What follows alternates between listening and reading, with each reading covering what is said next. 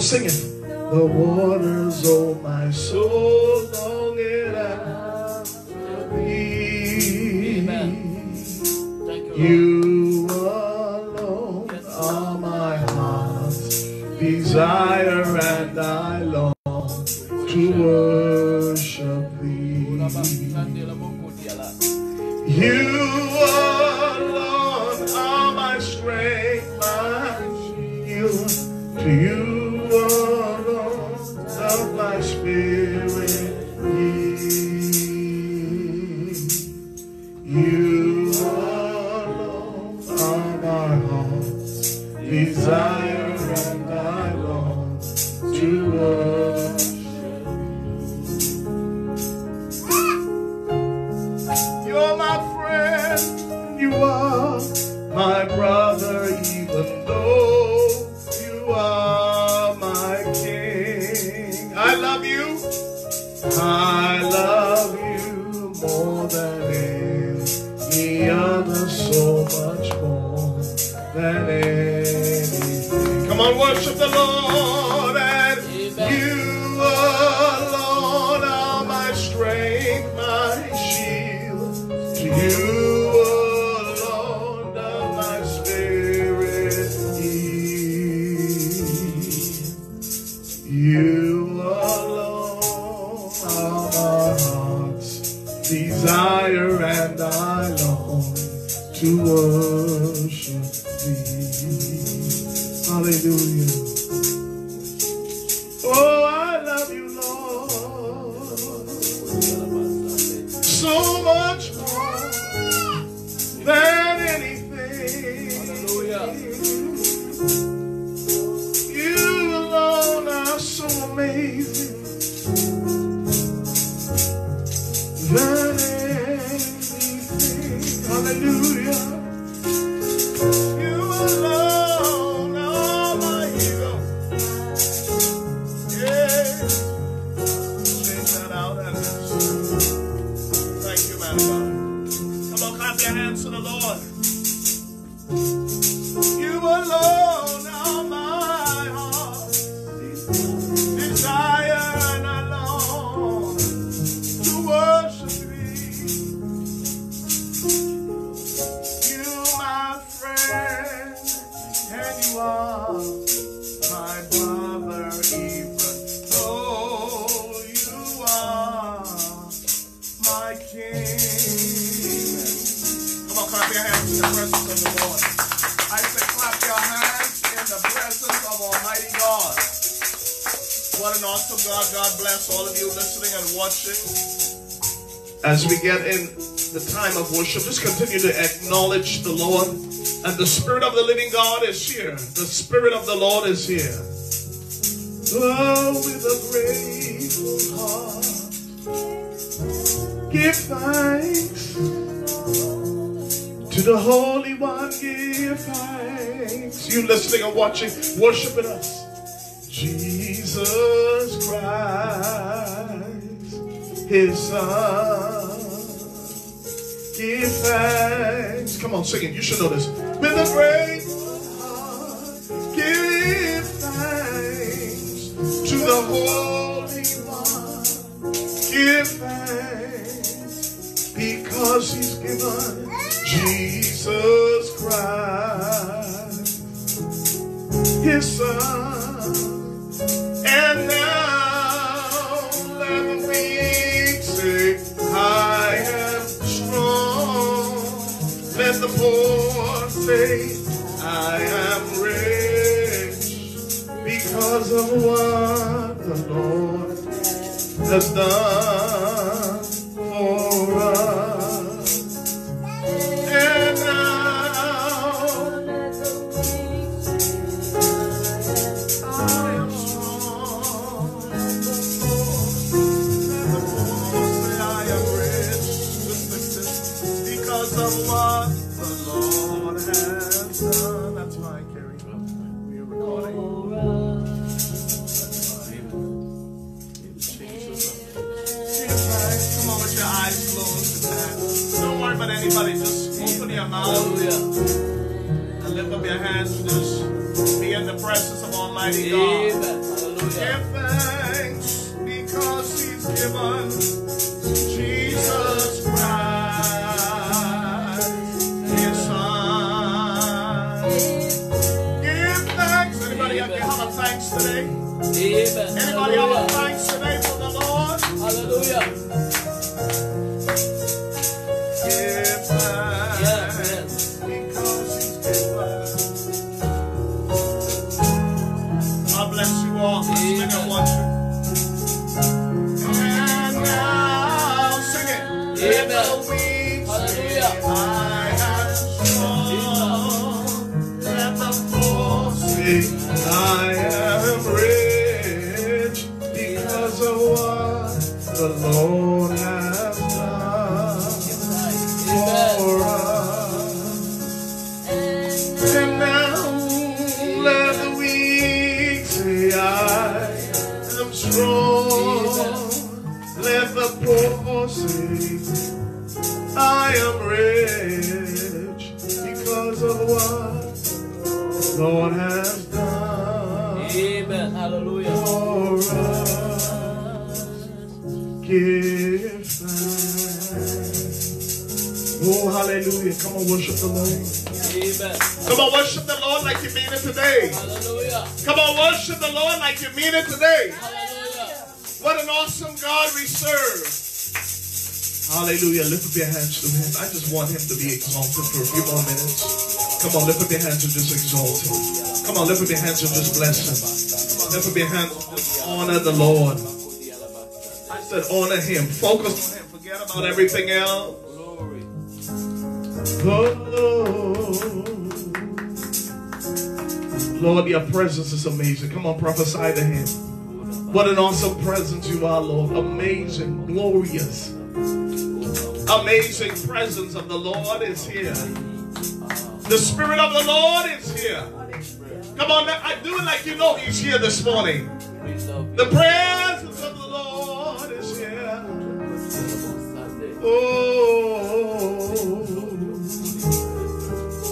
Oh, I feel His presence, warm presence in this place today.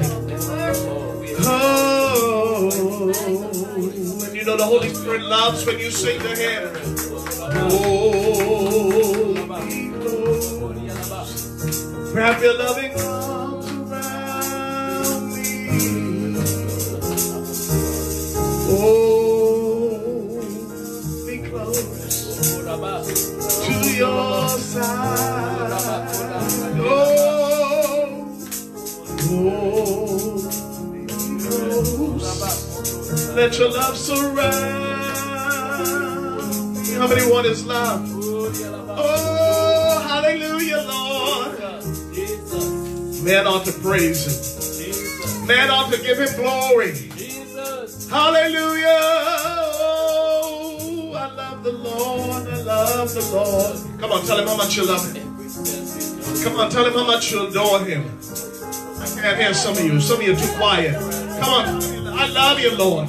I love you, Jesus. We sanctify this place in our bodies with the blood of Jesus. We thank you for the blood. We thank you for the cross. We thank you for the Holy Spirit. We thank you for the power of God. We thank you for the anointing that destroys every yoke. We thank you for your second coming.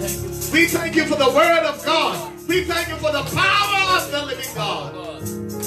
Oh, yes. Glory, close. Glory. Let your love surround me. Glory. I feel like worshiping Him. Come on, let you give Him a few minutes of worship. Hallelujah. I give you the highest praise, highest praise. Hold me close. Wrap your loving arms around me. Oh, I love you, Lord. Spirit, Holy Spirit, I just love you. I just adore you. I magnify you. I lift you up. I glorify you. I just honor your presence. You are a great God. You are a mighty God. You are magnificent. You're my healer. When I was sick, you delivered me. You touched my mind. You healed my body. You strengthened my soul. You are my kinsman redeemer. You are my soul coming King. And I am dedicated to lifting up your holy name. For now and forever I will declare your matchless mighty name, Lord Jesus Christ. There is none like you, never will be, and never will be to come. Your kingdom is an everlasting kingdom, and your dominion endures forever. You have destroyed all the plans of the enemy. You crushed him under your feet. You reign forever. Hallelujah. You reign forever, Lord Jesus. God of might, God of power, the Lion of the tribe of Judah. Mighty God. Oh, I love praising your holy name. From the rising of the sun to the going down of the same, the name of the Lord is worthy to be praised. Oh, worship the name of the Lord. Hallelujah. He is worthy. Shout worthy. Shout worthy. Worthy to be praised. Oh my God. If we don't praise him, the rocks will cry out. If we don't bless him, the rocks will cry out. Hallelujah. Mighty God. Clap your hands unto the Lord. Oh, I'm going to give you just a few more minutes to tell him everything you need to tell him. Lord, I love you. I love you. I love you. I tell the world that Jesus, you're my lover, the lover of my soul, my kinsman redeemer, my sanctifier, my soul redeemer, my deliverer, my savior, my Lord. Oh, my joy, my peace, my comfort, my all and all. Somebody ought to tell him something. My everything, my all and all. My lamb, my lion, my protector, my keeper. Oh, my joy, my hope, my peace, my way maker, my hallelujah, my hope, my joy, the hope of my salvation. Oh, my God. Thank you for the blood that heals, delivered, and saved me. I was a sinner lost on my way to hell, but the blood of Jesus, oh, the blood of Jesus, the powerful cross saved me, delivered me, washed me, made me, and I am who I am today because of the blood of Jesus, because of the cross, because of the Holy Spirit, because of the Word of God. I am nothing without the Lord Jesus Christ. He saved me from redemptive, from eternal hell and damnation. Jesus saved me. When others forsake me, He loved me. When others rejected me, He received me. When others abandoned me, He was there, sticking closer than a brother. He is a friend. My friend, Jesus Christ, the creator of all the universe, but yet He got time to be my friend. Oh, my hope and my love and my joy. That's why I serve Him. That's why I tell the world that Jesus is Lord and King. He is my personal Savior. Is that your testimony? Wave to the Lord Jesus Christ. Hallelujah. He is worthy. He is powerful. My sweet Holy Spirit. My sweet Holy Spirit. Would you acknowledge the Holy Spirit's presence in this place this morning? Spirit of the living God, we acknowledge all of who you are in your power and in your glory. We acknowledge who you are in your greatness and in your splendor. We acknowledge you, Holy Spirit. In the name of Jesus. Hallelujah. Hallelujah. Thank you, Jesus.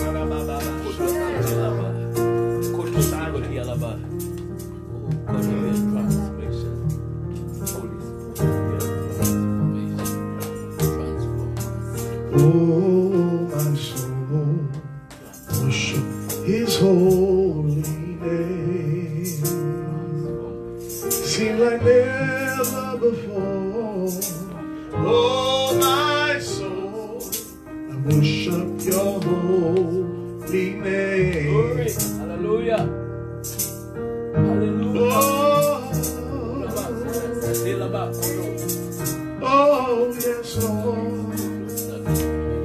We love you, we love you, we love you, Lord Jesus. Do I have any worshipers this morning? Oh, we love you, Lord. I declare the power of the Lord is here today to heal, to deliver, to set free. I declare the kingdom of God is here in power and in demonstration. I declare the kingdom of God, where Jesus is Lord and King, rules and reigns in this place today. And I declare that I'm under the unction and the authority of the kingdom of heaven.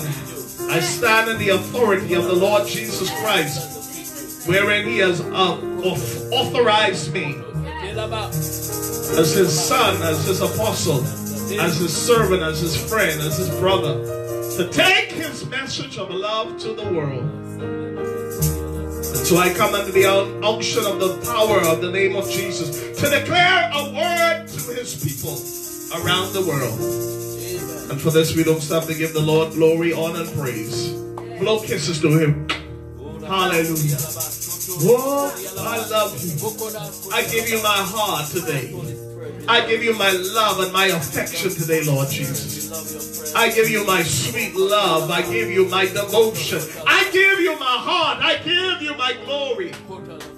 I lay down my crown at your feet. All that I am, I laid at the foot of Jesus Christ. I am your servant. I am your footstool. Hallelujah! Oh, Jesus. Can you humble yourself before him today? I'm your footstool, Lord Jesus.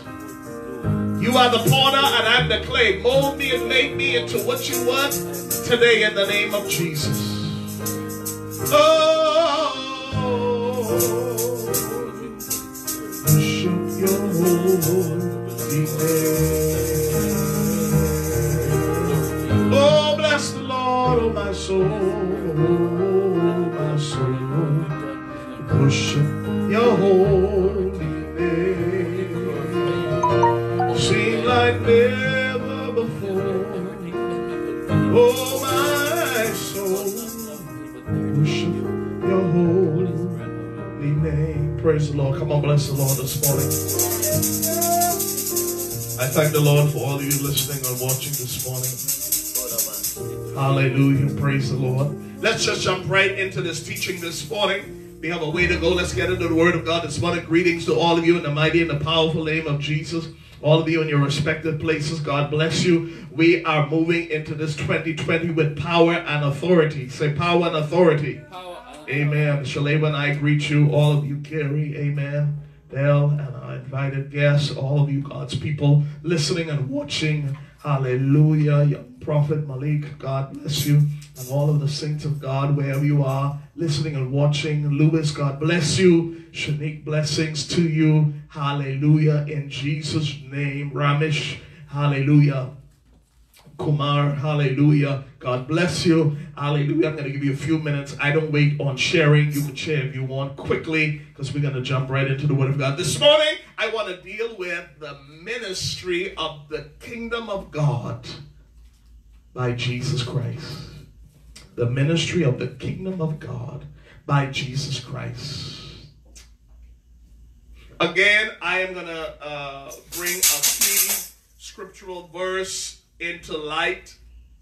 And today I've decided to sit and teach this because the kingdom of God is the rulership of Jesus Christ in the nations. Yeah? And the kingdom of God is a very powerful message. It took me all these years to come into the truth of the kingdom, and I'm still studying the kingdom of God. Amen? Amen. What does that mean? That means that I'm going to tell you some things today that's going to be very surprising. Amen. Amen.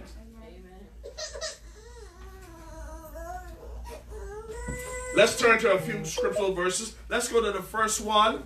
Matthew chapter 24. This has become literally my theme for 2020 and beyond. This is my personal agenda from the Lord. This is my personal scripture from the Lord. And I'm using this. This is what I'm going to preach from now until Jesus Christ returns.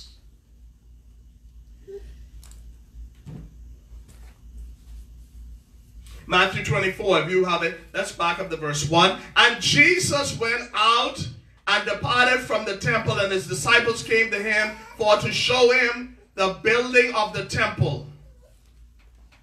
Verse 3, and as he sat upon the mount of what? Olives. Y'all with me? The disciples came unto him privately, saying, tell us, when shall these things be, and what shall be the sign of thy coming and the end of the world? Hallelujah. How many want to know when it's the sign of the coming of the Lord? Anybody in here today? Yes. You know, that is the response you will hear in most churches.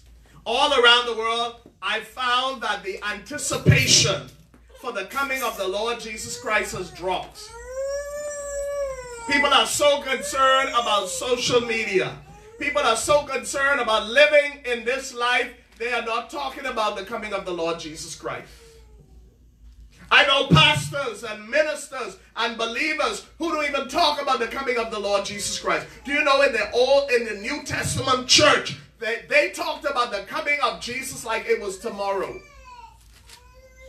Could it be that because they had a mindset, the early church, that the coming of the Lord Jesus Christ was near, that's what kept them saved? I want to suggest to you, if you were to prepare like Jesus is coming today or tomorrow and talk about it with that amount of excitement, you would live a victorious life. Say hallelujah. Hallelujah. But I found that there is a lack of anticipation for the coming of the Lord. And it's because people are either deeply involved in sin that they're not interested. And when you talk about the coming of the Lord, even the church look at you with a funny eye. Why? They're not anticipating the coming of the Lord. Now, I don't know what is being taught in many places. I really don't stop to try and figure out what other people are teaching. But it brings great concern when I do hear the lack of intensity of the message of the coming of the Lord Jesus Christ. You know, if you believe the Lord, see, the devil doesn't want people to know how close the coming of Jesus is. Why? Because if he could make you think the coming of the Lord Jesus is 10, 20, 30 years from now, and not possibly today or tomorrow, then he will keep you in sin. You're going to stay in your sin. You're going to keep doing the things you're doing. But the minute I remember, every day I remind myself of the coming of the Lord Jesus Christ. Every day I'm looking for the coming of the Lord Jesus Christ with great excitement. Shout hallelujah. Hallelujah. And his disciples in Matthew chapter 4 and 3 were looking for that also. Are you looking for the coming of the Lord? Yes. Are you? Everybody? Yes. You expect him? Do you want him to come today? Yes. Yes. That's the question. Amen, woman? Amen. Most people, I will tell you, it's a struggle. Yes. For most people. Because people, See, the devil has even sent false prophets. You know that? And you know what the false prophets do? Tell you you're going to get a house. So guess what? If you're expecting to get this house, you're not looking for Jesus to come. Because you expect what that prophet say to come to pass. Knowing that the devil can be setting you right up. You know why? Because that word might not come to pass. I'm here to tell some of you, some of the prophetic words that came on your life, God is not going to hold up his second coming until you get your husband, till you get your wife, till you get your car, until you get that big global ministry. You think Jesus is going to hold up his coming because some word you got? Jesus himself has his own ministry. Do you know that? I'm going to show you Jesus has his own ministry. And he wants that ministry to be fulfilled. What is that? getting the kingdom of God around the world. Here is it right now. Verse 4, and Jesus answered and said unto them, take heed, Matthew 24:4, that take heed that no man deceive you. Say deceive. For many shall come in my name, saying, I am Christ, and shall deceive many. Deception is at its almost the highest we've ever seen it. Deception, and it's two parts, you know. I'm not going to blame all the pastors. Let me start with the people of God. There is more deception among the people of God than ever before in life I've ever seen it. People who say they're Christians don't live a Christian lifestyle. That's deception. Why? You're deceiving yourself and others. You ain't fooling nobody. You saying you're Christian, the devil know you ain't saved. People around know you ain't saved. Your sweetheart know you ain't saved. Your lover know you ain't saved. Your neighbor know you ain't saved. The people at your job know you ain't saved. Who you fooling? Then you go to church and think people deceive and think, oh, come on, praise God. Who you fooling? Everyone and see and know your story all around town. Deceiving, for many shall come in my name, saying I'm Christ, and shall deceive many. Many gonna say, I am saved. Many come in and say, I got a gift. I'm a prophet. I'm an apostle. I have the healing ministry. Many come in the name of Jesus. People. Many people are coming in the name of Jesus and don't know Jesus if he stand in front of them. Jesus. People. Let me deal with the people first. You know how I know how you could judge? Well, you should know them by their fruit. Show me the fruit the person produces in their life. If the person can't keep their body pure, that's the fruit of that's the fruit of the flesh. That ain't the fruit of the spirit. He said, you should know them by their what? Fruit. So if I go and look at your life and I see the fruit of your life, it's the flesh, adultery, immorality, fornication, lie. What's the works of the flesh? Rivalry, anger. Because the fruit of the Spirit is love, joy, peace, temperance, meekness, goodness, kindness, self-control, temperance. If you don't exhibit that in your personal life, you are in the fruit of deception. You deceive yourself, but that's all right. You under this message to repent today and truly come to the Lord before it's too late. Yes. Come to the Lord before it's too late. Come to the Lord before it's too late. Do not, no. I find that too many people are deceiving themselves. There are people who are on Facebook, doing Facebook Live, and I know they ain't saved. Come on, man.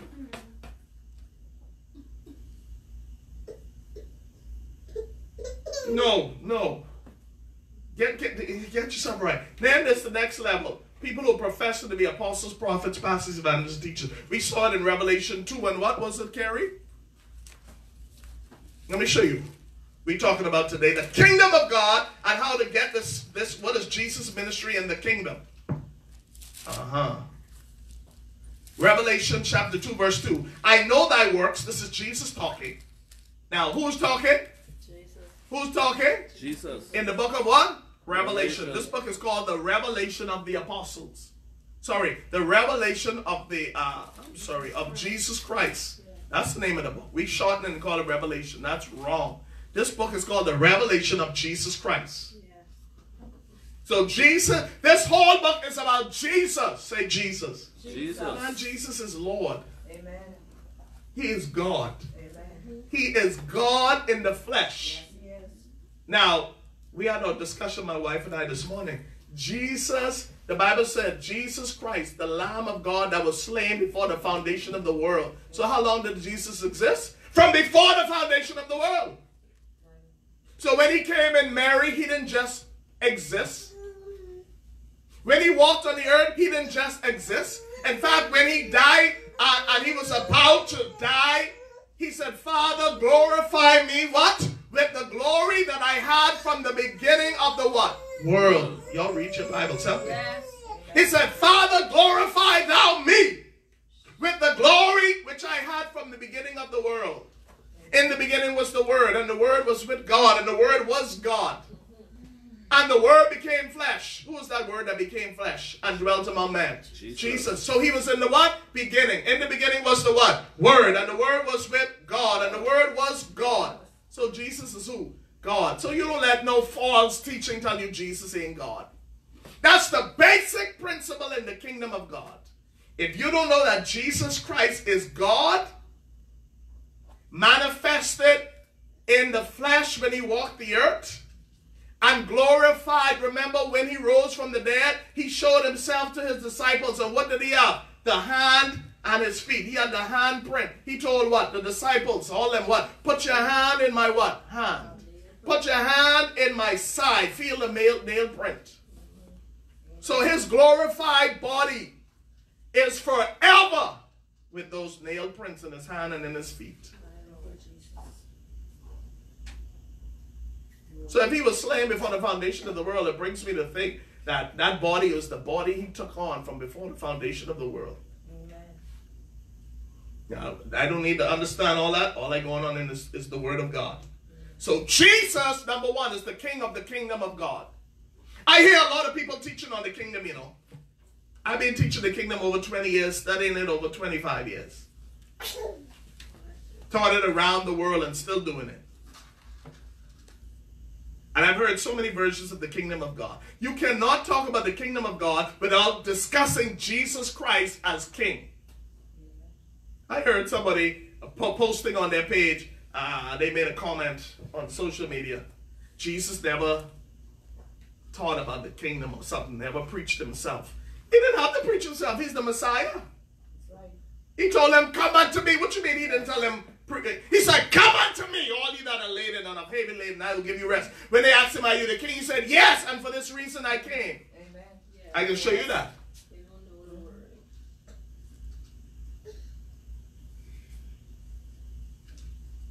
This is my blood, which was shed for the redemption of sin, for the remission of sins of the world. Take, eat, this is my body. Take, drink, this is my blood, which was shed for the remission of sin. I am the door. I am the gate. I am the way. Anyone that comes unto me, I will in no wise cast out. I am the door to eternal life. Anyone that comes any other way is a thief and a liar. Read your Bible, people of God. Don't be deceived in this last hour.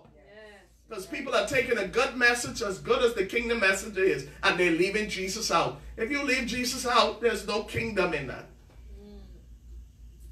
Kingdom is, you can't get the benefits of no one person. He's the embodiment of the kingdom of God, Jesus Christ. If you don't know who he is, don't expect no blessing. See, a lot of people want blessing from the kingdom without relationship with the king.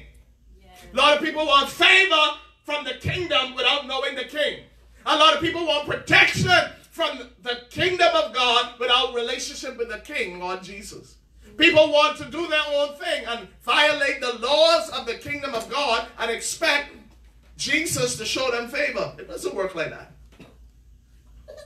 Oh, what I ought to be. No one is perfect. No, man, come on, you keep talking like that. God ain't moved by that, you know. God is not moved by your crying and your shouting. No, he want to know, my sheep hear my voice and will answer not unto another. He want to know if you're following me. Him. He wants to know if you're obeying his word. So Jesus in Revelation 2 and 22, Revelation chapter 2 verse 2 says what? I know thy works and thy labor and thy patience and how thou cannot bear them which are evil. So Jesus is talking to the leader of the church of Ephesus. I know your works. See, God knows your works. Shout hallelujah. God knows every work you and I do for him. If you're in the kingdom of God and you're not doing any works for the Lord, man, yeah, come on. God have every record of every work. Oh, I ain't doing nothing for the church. I ain't doing nothing for the house of God. Well, that's fine on you. He keeping record of every work you and I do. And there's a payday. If man can pay you, what you think but God? If you work and expect a salary at the end of the week or the end of every 2 weeks or the end of every month, however you get paid, you think God is unrighteous to forget your labor of love and how you do labor for him? I am expecting a reward. Every day, shout reward. Say, Lord, reward me. Then work for him.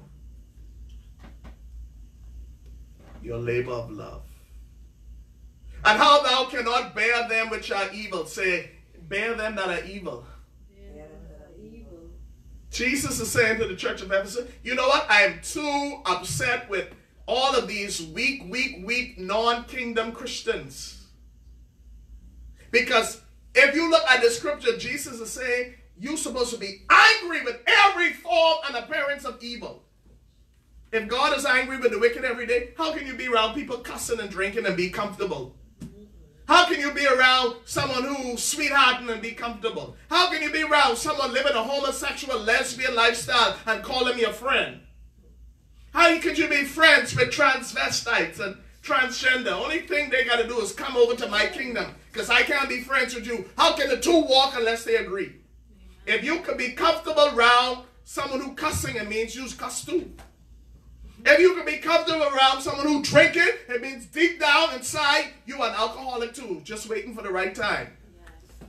If you can be around someone comfortably and they have a sweetheart, you're going to sweetheart soon too, very soon, if you're not doing it already. If you can be around someone every day bashing the house of God and sit there comfortably, it's because that's what's in your heart too. If you can be around somebody gossiping and scandalizing other people's names, that's because what you into. You cannot be around the same, you can, according to this. Now God's word cannot lie. You hate them. If you hate those that do evil, say hate them that do evil.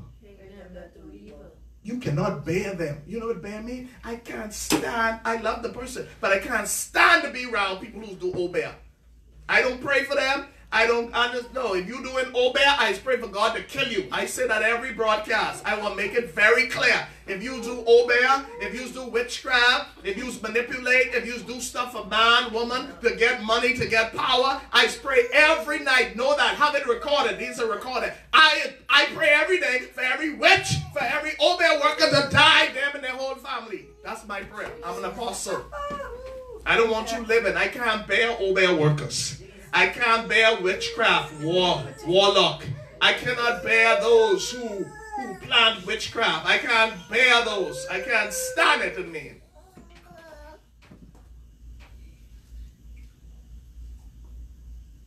When people talk about adultery, I can't bear that. It don't make sense to me. Every day I try to figure out. It's one day or the other I try to figure out adultery. How is it that someone can leave the covenant they made with another person before God and everyone else?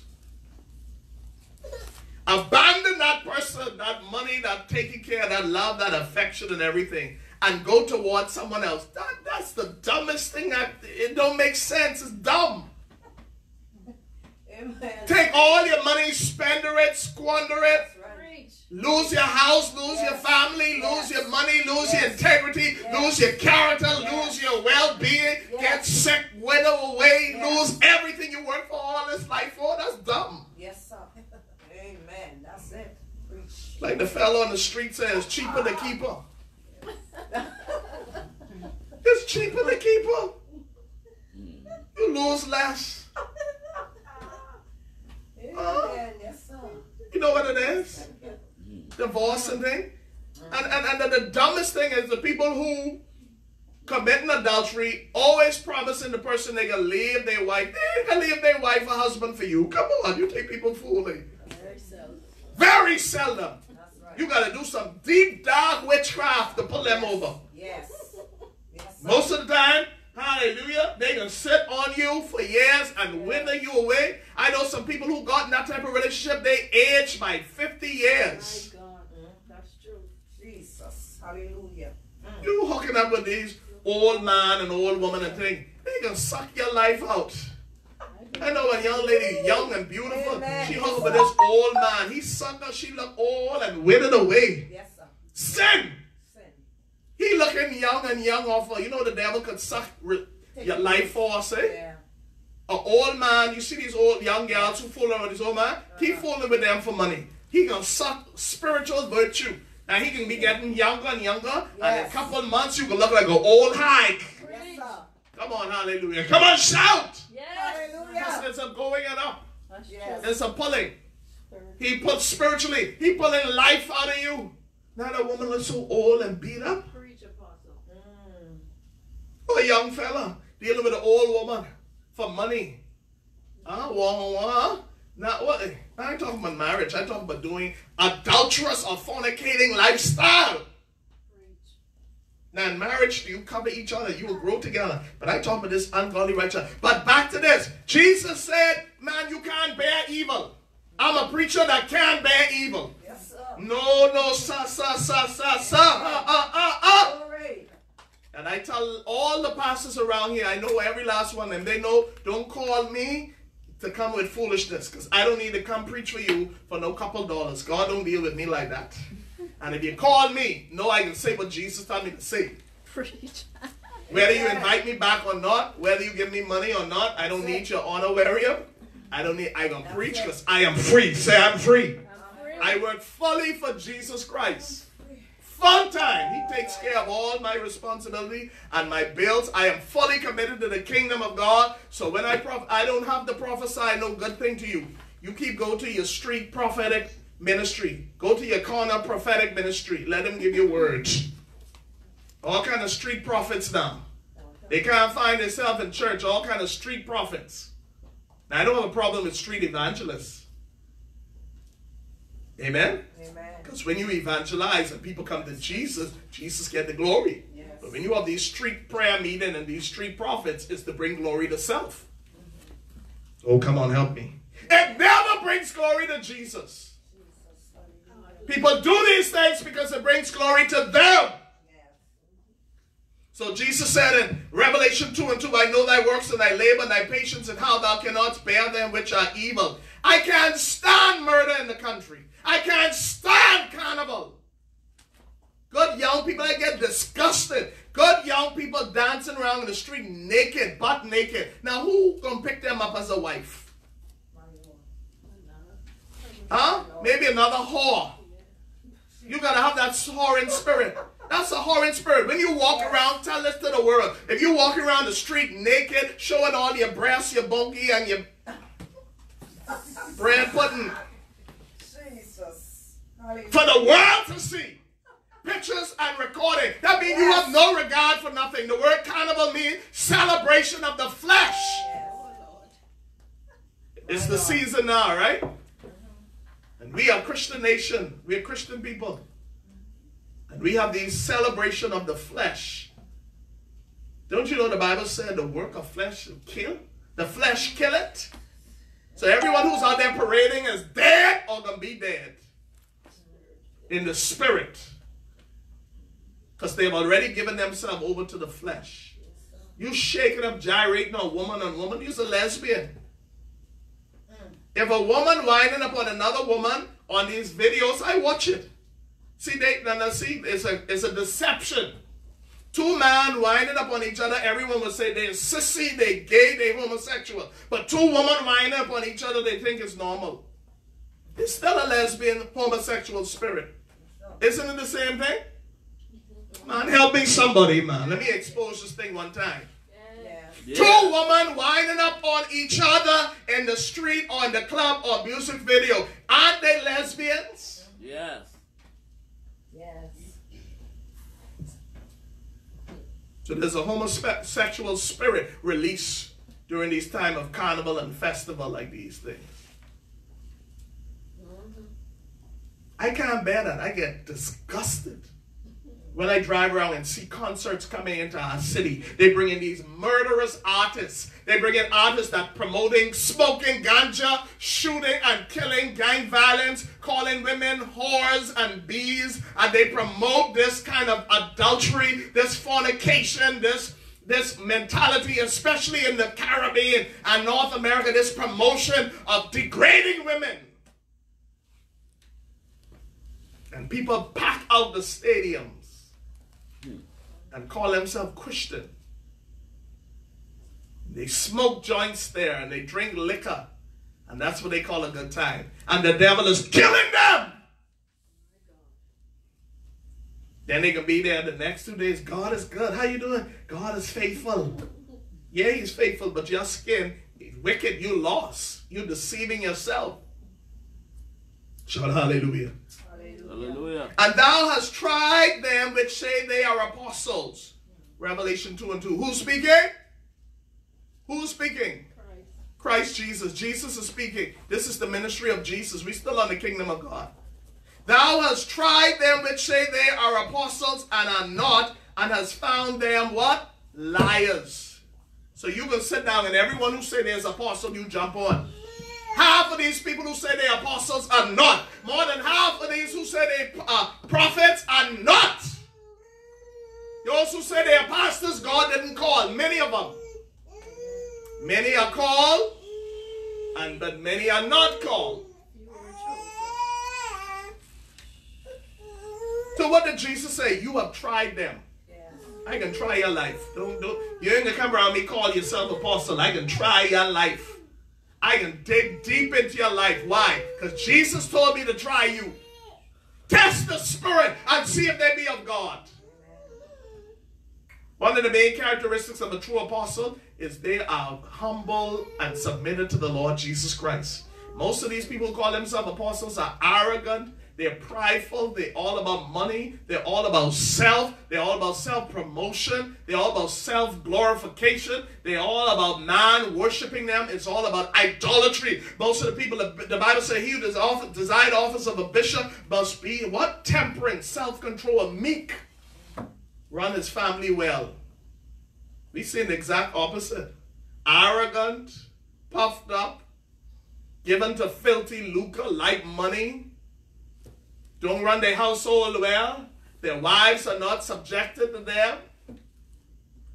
The wives are nothing more than Jezebels trying to control them and the church and everyone else around them. The children are tyrants. Sometimes many of the children ain't saved. Look at these bishops, many of them. The children ain't saved. Look, 90% of these bishops who I know around here, the children ain't saved. Many don't go to church, that's right. Many don't go to church, ain't interested in church, have no desire in the house of God. How can you be in the house of God representing him? The Bible says if you cannot take care of your own household, you are not fit to be a bishop. You're not fit even to be a deacon. Set your skin down. Get your family together. Get your life together before you want these ministry roles. Because why? If you don't have but Jesus said, if you cannot take care of your own household, how can you take care of the household of God? When I home, I sweep, clean, mop, wash. If I don't do that home, you think I got a desire to clean and he ain't clean? If I don't sit down and say, wife, family, this is the direction, you think I have a direction for this household? If I can't teach them the word and they live it under my instruction and my lifestyle, you think other people will do it? We got it all backwards because it's not kingdom, it's flesh. Amen. It's man. It's man promoting themselves. It's man feeling all I got to do is find a rented space, pay the first, last, and security deposit. And that's church. The devil is a liar. The church is a very spiritual thing. It's the power of Jesus Christ. The church is the blood-bought people of God. It was purchased with a price, with the blood of Jesus. The precious blood of Jesus purchased the church. Don't play around with the church, people of God. I'm going to skip down. Matthew 24:14. And this gospel of the kingdom shall be preached in all the world for a witness unto all nations. Who is speaking? Who is speaking? Say it loud. Who's speaking? Jesus. Who is he speaking to? His disciples on the Mount of what? Olives. And he's also speaking to who? Every believer that should follow. That's how you interpret scripture. Who is the author? It's written by Matthew, one of the apostles who was with Jesus. Who is the speaker? Jesus Christ. Who is he speaking to? The disciples who were with him on the Mount of Olives. It didn't say The 12, it said the disciples. Remember, Jesus had more than 12 disciples. But 12 he chose to be called apostles. And who else is he speaking to? To the world. What type of message is this Jesus is teaching? Is this a preaching?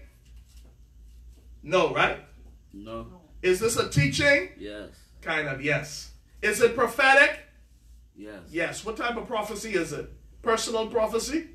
Future. No. Future prophecy. There it is. Come on, give yourself a round of applause. Amen. So prophecy is, I can give a prophetic word to you. This is what the Lord said to you. Sometimes I can come here and give a prophetic word to the body of Christ.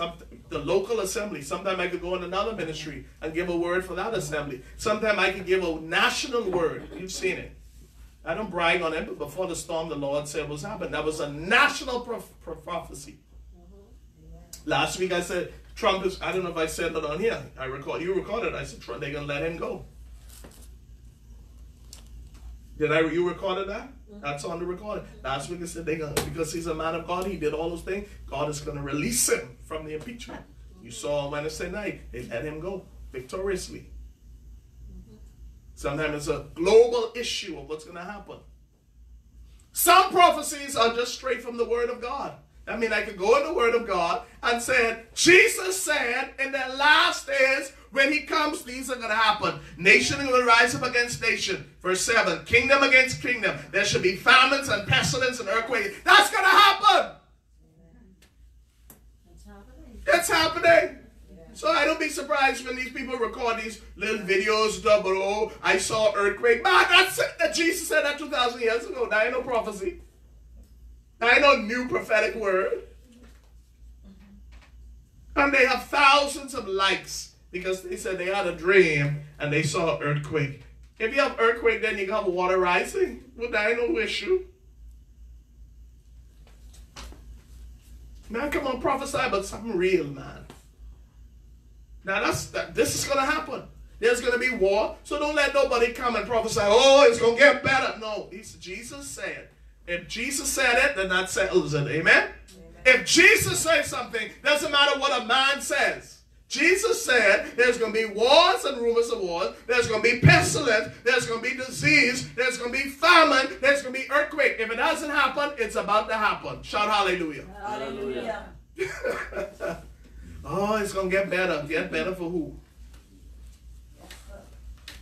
Verse 8, all these are the beginning of what? Sorrows. Then shall they deliver you up to be afflicted. Jesus said, that's going to happen. Shout hallelujah. Hallelujah. Are you a poppy? I talked about it last week. Are you ready to be afflicted for Jesus? Glory to God. This ain't a popular message. This isn't going to get thumbs up and red hearts on social media. Then they shall deliver you to be afflicted. Are you ready to be afflicted? You ain't answering. Hey, regardless of you, it's going to happen to the church. The church will be afflicted. It's happening, and it will continue to happen until Jesus said, why? And you shall kill you. Oh my goodness. See, we're comfortable on this side of the world. When Christians are being persecuted for the gospel of Jesus Christ every single day. Do you know that? Man, come on, man. While you trying to get a house and a car and a preaching engagement, our brothers and sisters who are barely standing up for the righteous cause of Jesus Christ, declaring his word, our word, are being killed. Amen. Yes. Innocently. Amen. I was reading an article this week where this outbreak of the coronavirus in Wuhan, China, that the Christians are there with their masks on in the street, giving tracts out. Oh, and we on the side are so lazy with the gospel. Amen. And the doctor at first diagnosed it and tried to warn them. He, while treating patients, contracted the coronavirus and last week died.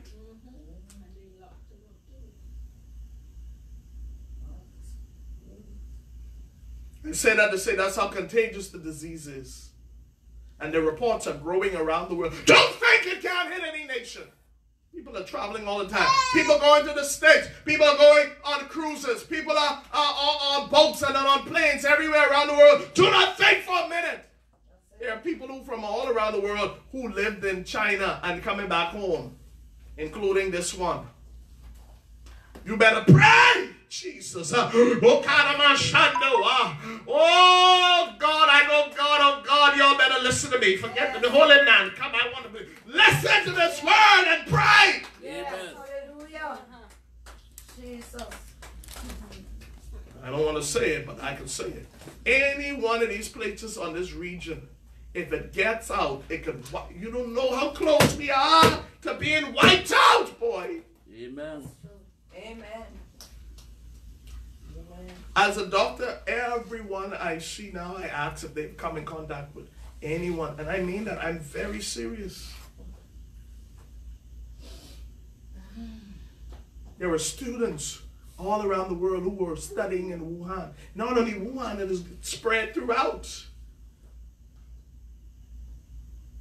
I think it's up to almost 50,000 reported infectious cases. The numbers won't be fully correct as yet. What am I saying? The kingdom of God requires haste. Jesus required haste. Jesus prophesied, these are the things that shall happen that will signal that the time is near, but it's not fully near yet, because Jesus has a ministry. He has an agenda, and that agenda is right here. And this gospel of the kingdom must be preached in all the world for a witness unto all nations. And then shall the end come. When shall the end come? After the gospel is preached to all nations. Huh? After the gospel is preached to all nations. After the gospel of what? The kingdom. The kingdom is preached to all nations. In all the world for a witness unto all nations. Yeah. Now the world in the Bible means, it's very interesting. The word world means every place of influence. Glory to God. Let me break it down. There are three words in the Bible used. There is world, there is nation, and the earth. The earth is the Lord. The earth is the physical ground. In the Old Testament, that's terra. That's the physical earth. You go from on a plane here, you go there, you stand on the earth. That's on Grand Bahama. You take a plane to New York City, step on the ground, that's the earth, that's New York. That's the earth. Nations are interesting. Nations are the people that reside on that earth. So where the land mass is called Canada, the people that live there, that's the nation of Canada. If there's a land mass called maybe the South Pole, and no people are there, that ain't a nation. A nation is made up of people. A nation is made up of families. Nation is made up of economies. So you have the business, you have education, you have healthcare, you have the legal profession, you have government, you have the political arena. In every nation, these are the systems of life. You go to a food store, there's the food system, there's the social service, there's the education department, there's the Department of Health, there's the Department of Defense. Hallelujah. There's construction, there's fishery, there is tourism. These are called what? Industries. That is the world. The gospel must be preached in every what? World. That's why as a physician, I got to preach. Because I'm in a world of medicine. There are some people who are in medicine that when I talk the gospel, they understand, because they know I know what they know. And I say in the gospel, I can defend the gospel of the kingdom to anybody in the medical arena. Using medical terms too. Now I contract an electrician. He knows the electrical world. He knows this ply. You need 2-ply this. You need 3/4 inch wire. See, that's a language.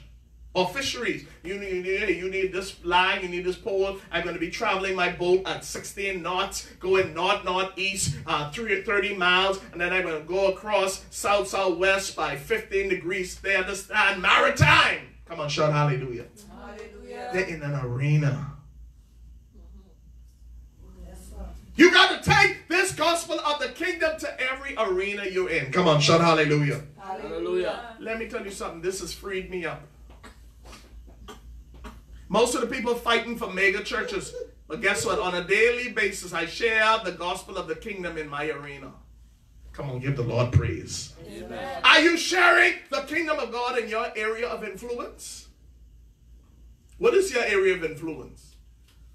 See, this changed my mind. Get ready for kingdom revelation. See, when you churchy, you're being taught to dress up on Sunday, put your big clothes on, and your big hat, and your suit, and your tie, and sit down in a pew, and that's you feel like you're doing something good for God. Oh, help me, somebody. Do you know, I'm going to say some things right now. Do you know that most of the stuff we call church is waste? The pastor and a few ministers and 90% of the congregation sits down and does nothing for the Lord Jesus Christ. But come in and they somehow believe that their devotion to God is acceptable because they come and spend 2.5 hours on a Sunday service. They feel they've done something wonderful for the kingdom of God. No, that's church. That ain't kingdom yet. Do you know that you could go to church and not be a part of the kingdom? Yeah. Do you know that you could dress up every Sunday and go to midweek service and go to revival? And some of these places, every blessed week is revival. I'm a doctor, so I taught this before. When I think of revival, I'm a doctor. I think medically. I think about ECG. I think about defibrillators. I think about in the hospital when someone is flatlined and they say, clear, and we put the defibrillator on them and shock them back to pieces. I mean, back to life. That's what it means to revive. In the hospital, if I revive somebody, I put the defibrillator on them or the AED machine and I put an electrical shock through their body to shock the heart back into life. And then we pump them with heart increasing medication to stimulate epinephrine, adrenaline. We push it through the IV line to stimulate atropine. We stimulate the heart back into contraction to come back.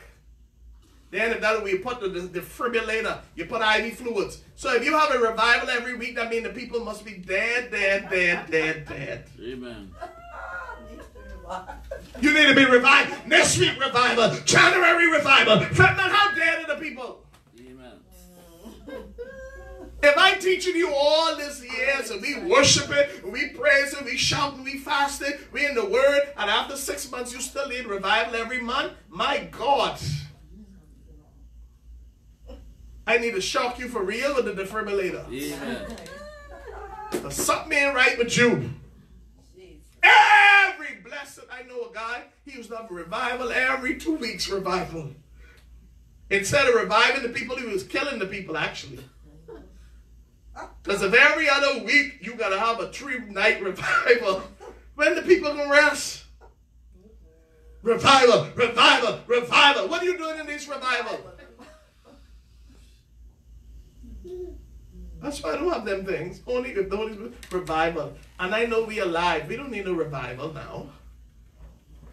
I put revival out for the lost. I might put a tent up and say, we have a revival, bring the lost.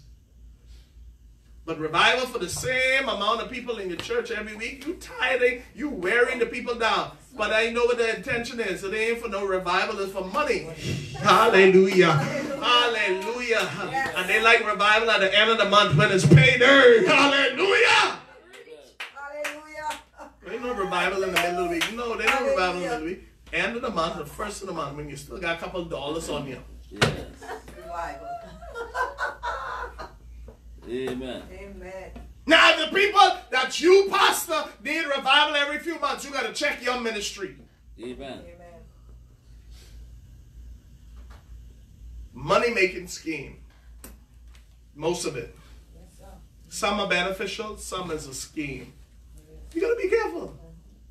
Why? Because the church age has taught you, you must come and sit down. I used to be a church boy. Oh, I used to love church. Till I came into the kingdom of God. When I came into the kingdom of God and I realized, wait a minute now. Wait. Me sitting down in the back here, paying the pastor all the pastor's bills and setting up his family. Only his family can make money. Huh? They tell you, serve God, forget God. But then They sending their kids off to college. Their kids coming back getting good jobs, marrying good spouses, driving the nice cars. They building the nice homes. Wait a minute. That don't make sense. Then I must just follow God. They used to tell me that. I was on the ministry where, oh, don't worry about no education. You don't need no education if you have a degree. But now I have my education. They call in and want money. They want my advice. They want a tithe from me. They want an offering from me. Right? Amen. What's the double talk? So I begin to study this kingdom, and I begin to see, and I don't blame them. It's a church mentality. Come here and give all your money to me. They think. Come to the church, give all your money to that local assembly, and we can take care of everything. And when you come, it's just an entertainment system. And when you come in the door, hallelujah, usher you through like your waiters. You sit at your chair, and then your nice music is played. And then your wonderful choirs perform. And then your homosexual singers sing and dance and have the spirit. Then your 2-3 verses, and then your speaker comes on and preach you happy. Amen. And you go home and don't remember Christ's 2 scriptures that you were taught. I promise Jesus, ain't no church can beat me up like that. You ain't gonna beat me, rattle me up. Devil is a liar. The kingdom is this gospel of the kingdom. I am called to equip and train you, not to bust up my voice. Now, if the Holy Ghost move upon me, then we will shout and praise. But even the Lord know you can't do that every week. You'll bust up yourself. Yeah. You ain't gonna kill me. I got a young wife. I can't leave her. Amen. I can enjoy that. The devil is a liar. You ain't gonna bust me up, eh, Carrie? Amen. That's why these guys, a lot of them give up. They bust up themselves. Hey, God! You do that for 5 years, you'll tear up yourself. Amen. Amen? Imagine that. 2-3 times a week. Then you can say, God, I did it for the glory of God. God didn't tell you to do that. The Lord said, I've called you to take this gospel of the kingdom. Did he say, apostle? No. Did he say, and this gospel of the kingdom shall be preached in all the world for a witness unto all nations, then the end shall come. This can be preached by the preachers, by the prophets, by the evangelists, by the teachers. Who he was talking to? His disciples. Are you a disciple of Christ? Yeah. So if you are a disciple of Christ, then you and everyone has a role to play in taking the message of the kingdom to all the world. Can I submit to you, if you're not doing it, then Jesus is not coming? Amen. Amen. Even so, come Lord Jesus, come. Jesus said, even so, go preach, go preach, go preach. Amen. You want him to come, but you want to sit back, and you want 10% of the church to do 90% of the work. That's happening in every church across the board. 90% of the church work is being done by 10% of the people. 90% of Christians are inactive in sharing the gospel, bringing another person to Christ. If I ask most people over the last 12 months, how many people did you bring into a personal relationship with Jesus Christ, sharing your testimony and sharing the word? Most people cannot count it on one hand. I'm not going to ask you in here because I'm not going to embarrass you. Amen. So we have 7 billion people. And you go to India and China, and the reports at Bhutan, Nepal, Pakistan, and the reports are there are only 10% of those populations that are Christian. And we feel that we've done a great work in the nation. We feel that we've accomplished something great. And more than half of the world's population does not even know, never has even heard the name of Jesus Christ.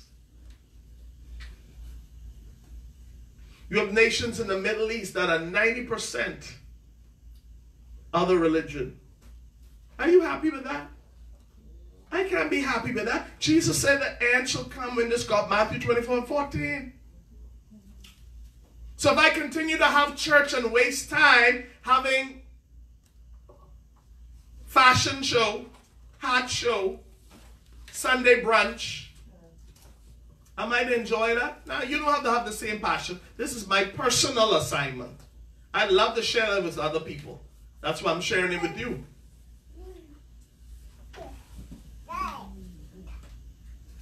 The church need to stop having all these Super Bowl parties. That's what church is doing, having Super Bowl party, having fashion show. That's not the assignment of the church. Now, if you're doing it, praise God, that's you. We're not gonna ever have that. Because most of those things are demonic at the core anyhow. You know that all these major events, they are filled with demonic sacrificial things. Do you see some of the half times of some of these events? Demonic. We listen to a guy who exposes all of the demonic rituals that are done during these major sporting events. You wouldn't imagine it. That's how these people get to the top. Amen. There's a covenant they make, satanic covenants they make. There's sacrifices. There's sorcery. There's witches that they work with and pay. Just like we have pastors. They have their witches and they have their spiritualists who they consult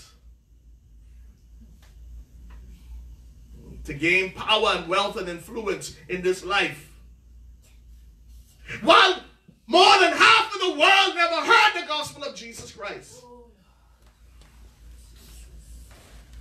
And you flip through the channels and all you hear is bless me, bless me. You can get this house. If you get a house, that don't expand the kingdom of God. If you get 5 cars, God will give you 5 cars. Does that expand the kingdom of God, really? No. If God is going to bless you, money coming to you, and you don't barely pay no tithe and offering now. So God can send you money, and you can take that and buy what you want and don't give the church a Christ thing. Play forget. Does that expand the kingdom of God? No. So why are we wasting all of this time with all of these wonderful teachings? They're good teachings. You can get a house, you can get a car. The best is yet to come. Better days ahead. Even the songs. I'm listening to the song. Since I've come into this understanding, Matthew 24 and 14, I'm listening to what we call gospel songs. And they're not lifting up the name of Jesus. They're not telling the world about the blood, about the cross, about salvation, about the coming kingdom of the Lord Jesus Christ, about how to enter into the kingdom of God now. Better is coming, better. This is my season. All about me. It is humanistic. It's not kingdomistic. Listen to the songs. Listen to the sermons. But that's what's popular. That's what people want to hear. Amen. Better days are coming for me. Yeah. Honey, if you in the kingdom of God, seek ye first the kingdom of God and his righteousness, everything shall be added unto you. I rarely ask God for things now for the last few years. Amen. Rarely. Only if he say, now I release you to pray and intercede this thing to come into pass. Amen. Or if he tell me say it once and that's it. I get about the kingdom work. Amen. When you're in the kingdom of God, you don't have to pray for a bunch of stuff.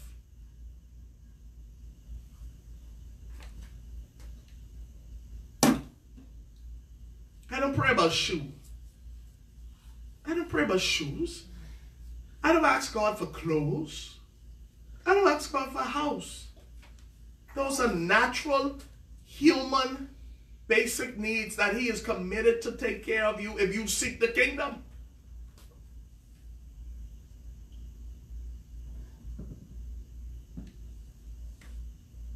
And this gospel of the kingdom. Who can preach this gospel of the kingdom in all the world?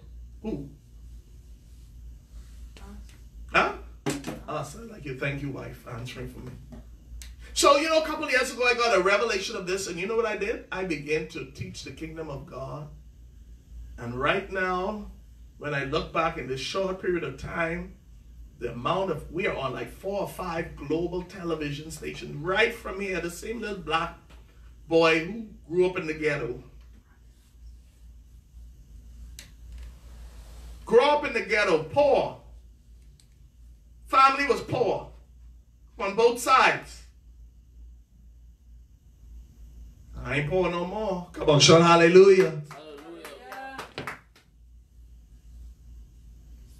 Same little boy, back on a little rock.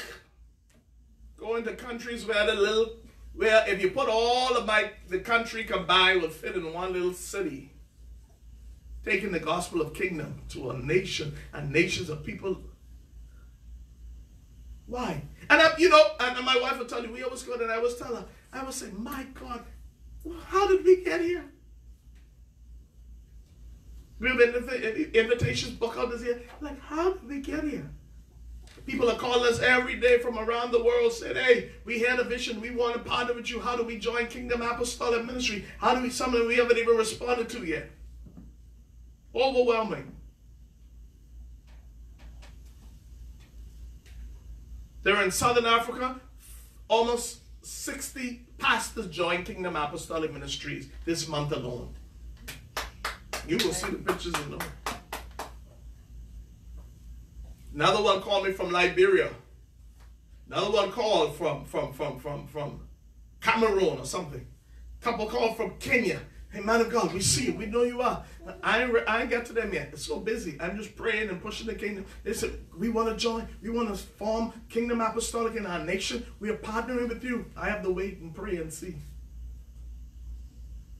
See if they really have the vision of Kingdom Apostolic. And that vision is not our vision. Our vision for this ministry is Matthew 24:14. And this gospel of the kingdom shall be preached in all the world for a witness unto all nations, and then the end shall come. I want Jesus to come. So if no one wants to preach the kingdom, I am one who is going to do it until he comes. Glory God. Amen. Bless the Lord. And every time I do it, he keeps supernaturally opening up mega doors. Amen. And every time I keep doing it, he keep taking care of my bills. Amen. Why do you think I preach like this? I'm working for the man. Come on, shout hallelujah. Amen. Shout Jesus then. Jesus. You think I can stop preaching for Jesus to please, and the man pay me? Come on, shout hallelujah. Hallelujah. Some of you need to get connected with Jesus and let him give you a word, not your own word now. My wife and I, again, were talking about it this morning. I said, babe, we don't have a word. We only have the word of what Jesus once said and done. Shout hallelujah. Hallelujah. Okay. Luke 4. Let me give you about 5 or so more scriptures. Clap your hands to the Lord if you're getting this today. That's only 1 or 2 little clap.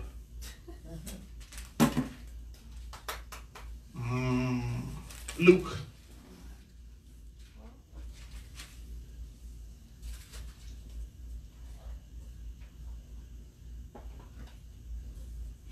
Luke chapter 4, verses 14. And Jesus returned in the power of the Spirit unto Galilee. And this is after he was tested in the wilderness.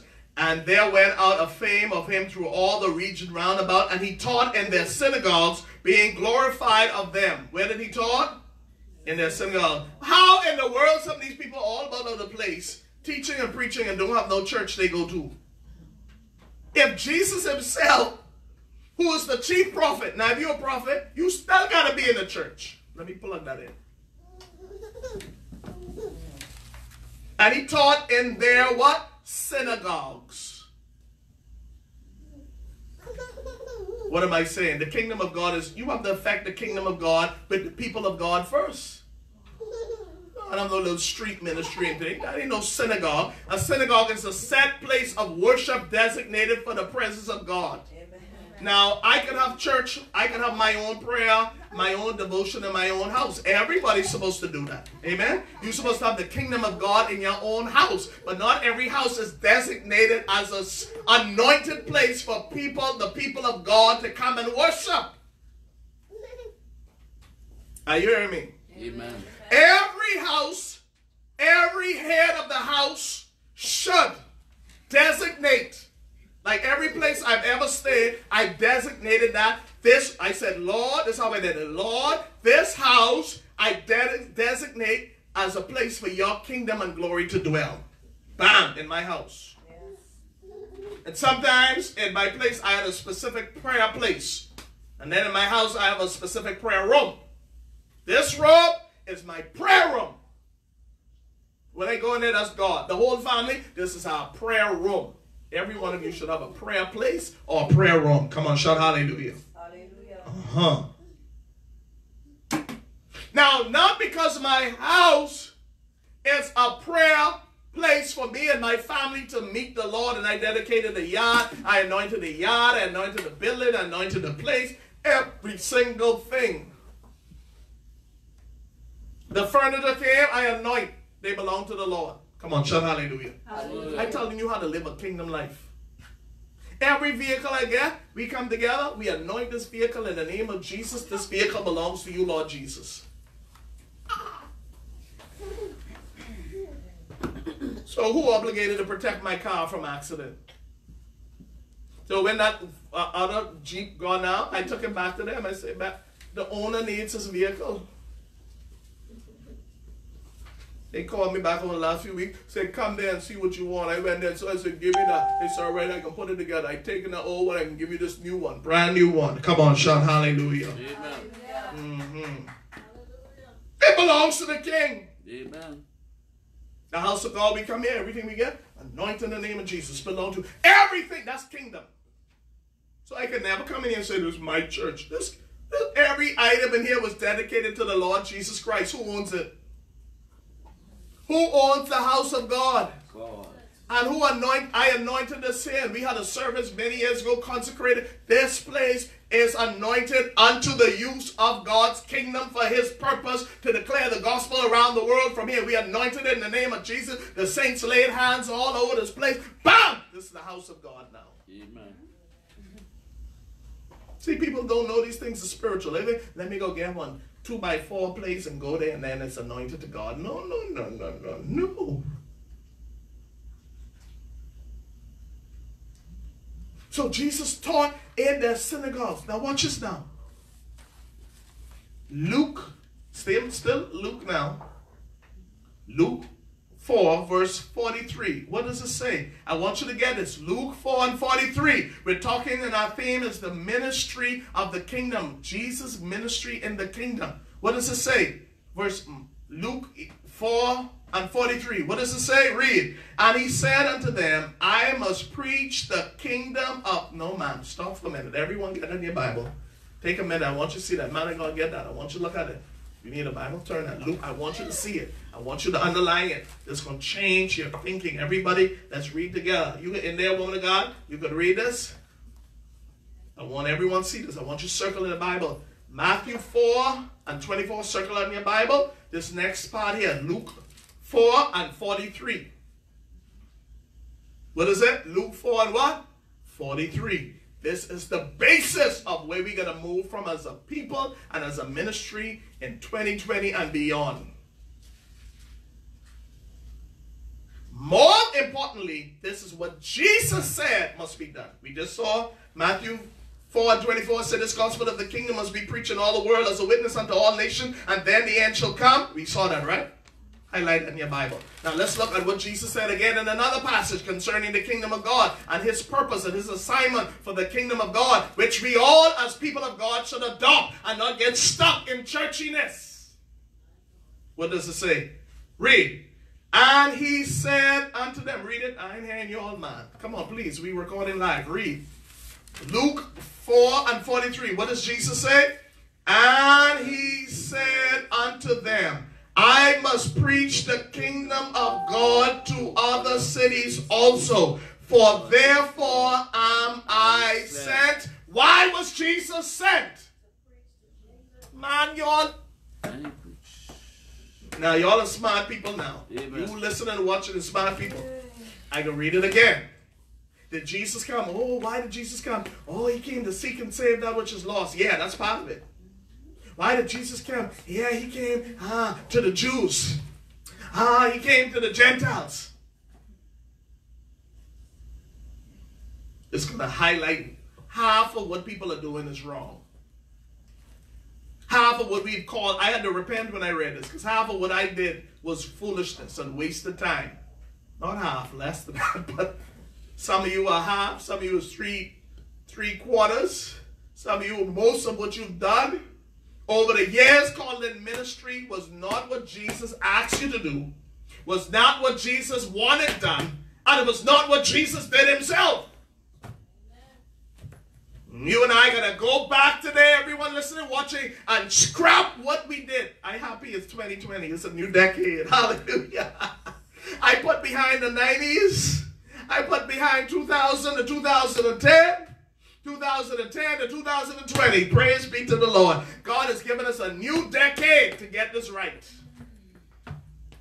What did Jesus say? Let's read. And he said unto them, I must preach what? Love to the world. I come to preach love. Huh? Jesus, I am the Lamb. I come to preach love to everyone. No. Did he say that? No. What did he say he came to preach? What did he say he come to preach? What did he say he must preach? The kingdom of God. To where? To other cities also. Why? Therefore am I sent. Why was Jesus sent? The word sent means apostolic sending. This is where we get the word apostle. Means to be sent with authority from one government to another, from one kingdom to another kingdom, as an ambassador.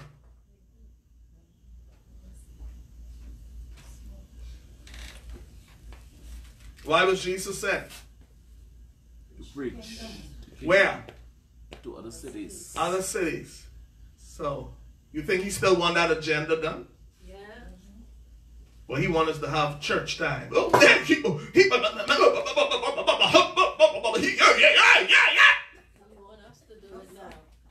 yeah, you can have all the Holy Ghost jerking and jiving and singing and dancing as long as when you get up, you continue preaching the kingdom like what he did.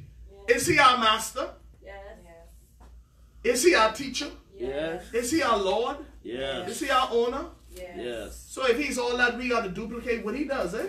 If someone is your teacher and I teach you 1 + 1 is 2, I expect you to count what? 1 + 1 is 2. If you put 1 + 1 is 3 on the test, I can give you 0, a duck egg.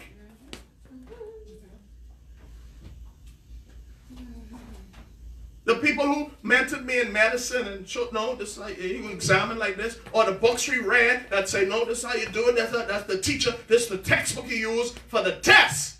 When the test came, if you put what you want to, you get a duck egg. You wouldn't pass grade school. So how is it that most of the church is not doing what the master left as the instruction to be done? Jesus said, I must go and preach the kingdom. That's why I was sent. And he's Lord and Master. Then all of a sudden you now pick up that, okay, I have another agenda. Or I can do half of it. I can open up an orphanage, but I'm not going to tell them about the kingdom. That's failure. I can lay, even healing. I can lay hands on all the sick people. They all going to come out of wheelchairs. But I listen to that. I watch healing ministries. We have a healing ministry.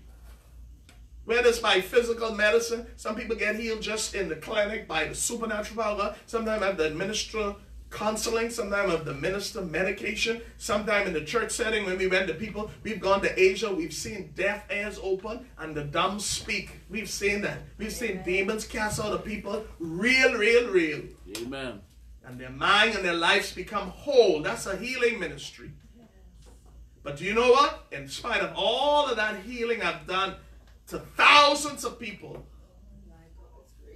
Amen. by the power of the Holy Spirit and by the wisdom of God, and just using me as a vessel, if I didn't tell them about the kingdom of God, they could still die and go to hell and don't fulfill their purpose. Amen. So healing ministry don't impress me.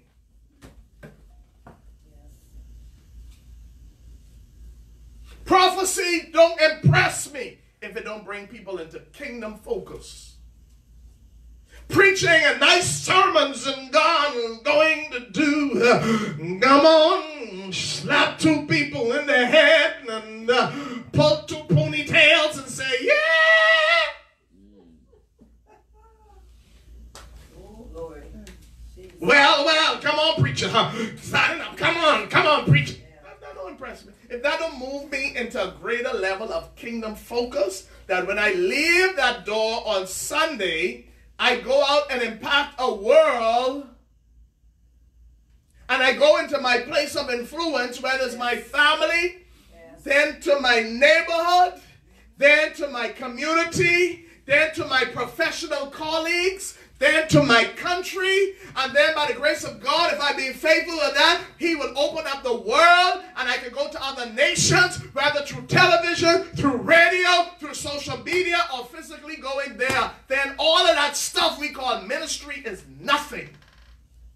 Amen. Oh, Lord. You also love me? Yeah.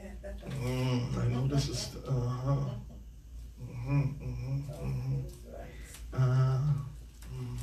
Okay, let's move on. Let's go quickly.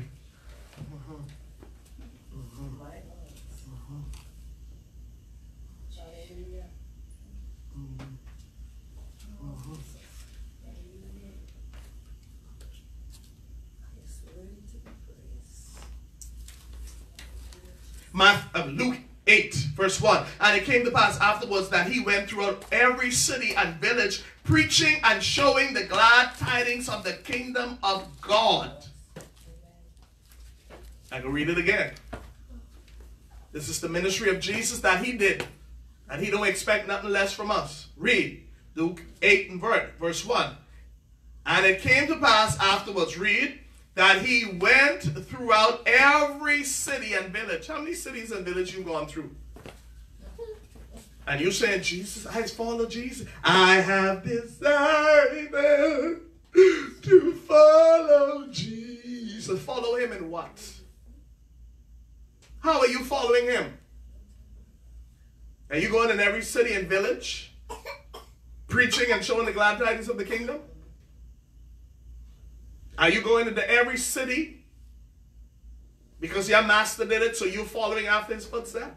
Or you want to be like Bishop so-and-so, Prophet so-and-so, someone on TV? I won't be like them. Ooh, they just preach like, come on now, come on. I don't want to be like nobody. I want to be like Jesus. It's not a man on this earth I want to be like. Now, some people I respect and I honor. I like the way they minister. But let me tell you something. Since I found my place in the kingdom of God, only person I will be is me. Because only me could be and preach the kingdom of God like he told me to preach it. Come on, give God praise. Only person you need to be is you. Oh, glory to God. Help me, somebody. Let me preach to this audience. We got too many imitators. We got too many spectators. We got too many people who try to be like other people. We got too much idol worship. When Jesus said, you can pick up your cross, follow me. You could take the kingdom and preach it just like me, and you will be just like me. Amen. So if you're not preaching and teaching the good tidings of the kingdom, who are you like? Huh? Who are you like? Who really is your master and Lord? Who you really following? Man. Some old preacher. Some old pastor who you used to follow.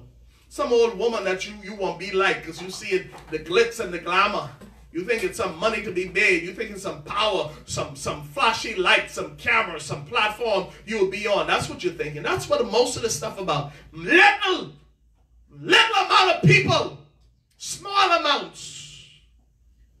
We're actually going from city to village. Pastor, when I can preach in the pulpit, I don't need a pulpit.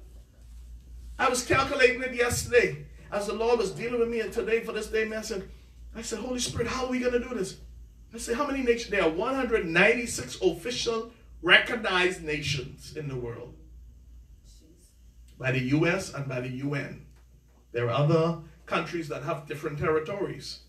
So don't cover all the places, but it's 196. How many of you excited about going into every one of them?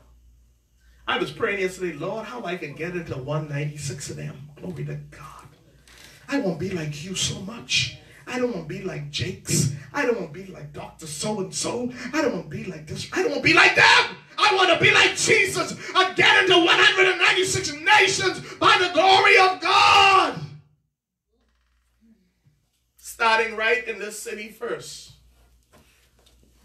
I want to sweep through this city quickly. You see my mentality? It's like Jesus. So while they're fighting over a couple members, I'm thinking about the world. While they're fighting, that's why people come here, don't change me. You see that? I have a kingdom mindset. It's totally different. It didn't come from man. It come from the Holy Ghost, Carrie. Amen. My mentality didn't come from a man. Now some men taught and I listened. I got some good insight. Do you have a kingdom mindset? Yes. When I pray now, I don't pray about house and car. I pray for God. Lord, let your kingdom fill the earth. That's how I pray. Open up every nation to the kingdom. Say it right now. Pray with me right now. Let me do it right now across the area. Father, in the name of Jesus, I stand as your son and your servant with the house of God. Open up every nation for the kingdom.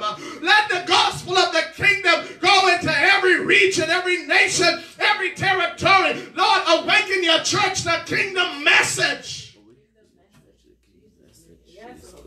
That's why I'm concerned about dream ministry. Amen. I can teach on dream all day long, day and night. How that going to advance the kingdom? Amen. If I tell you what you dreamed last night, and what that mean to you, how in the devil that's going to cause India to come to Jesus? Tell me. Amen.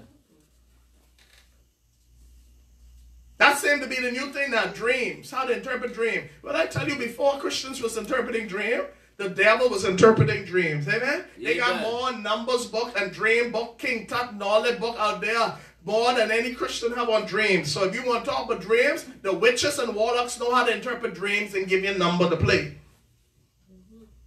Think I ain't no fool. Amen.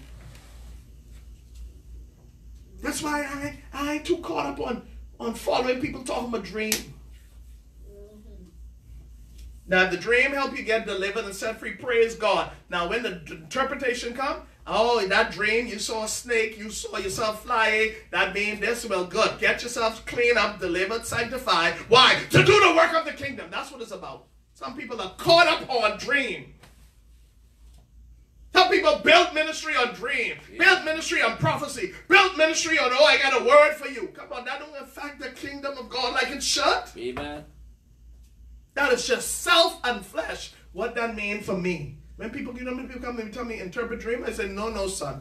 No, I ain't gonna start that nonsense with you. You go to Jesus Christ. The same Jesus who you talk to, who get you saved, can tell you what you dream.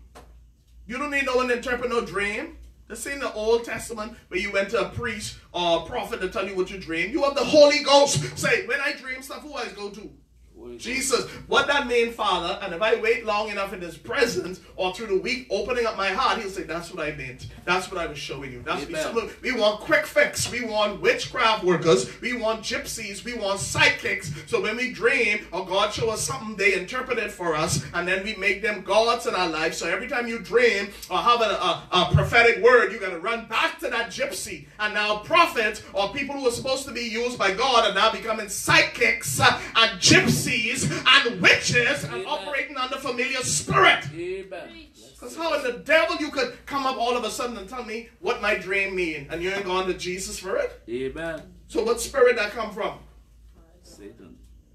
Because even when Daniel, hallelujah, interpreted dreams, he said, oh, king, I don't know how to interpret this, but there's a God of the Israelites. There's a God who lives in heaven who will tell us the interpretation of this dream. And he went back and called a 3-day fast.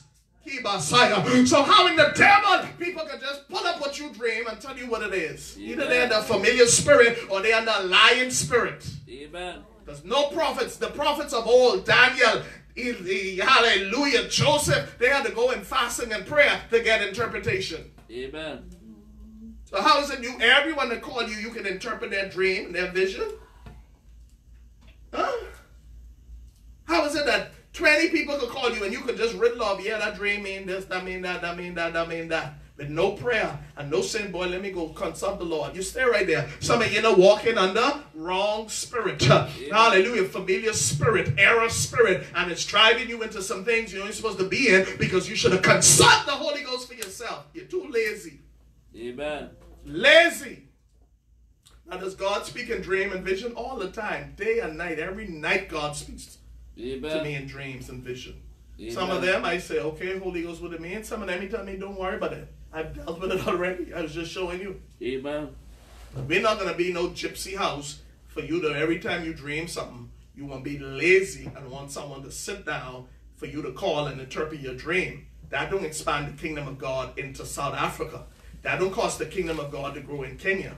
I'd rather you preach the kingdom in nations and get nations set free and let God take care of your little dreams. Amen.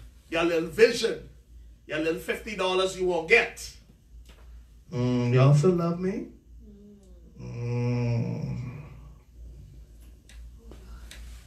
And that's what online now. Falling up. Self. Humanistic thing. It ain't nothing than the world. The world is saying we are gods. We are humanistic. We control our destiny. The church is becoming very secular too. Come to the church. We can tell you what to eat, what to drink, what to wear, how to get a house, car, money. Now it was prophecy. Now it's dreams. What can be next? We can read your palm. God told us to read your palm. Read your eyes. Read your witchcraft. Seeping into the church. Because the church has lost its original mandate. Amen.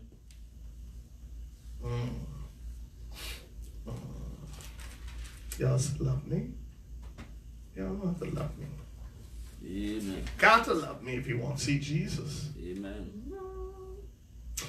Luke chapter 9, verse 1. Then he called his 12 disciples together and gave them what?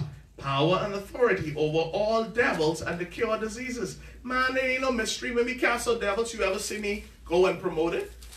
It's our right to cast out devils.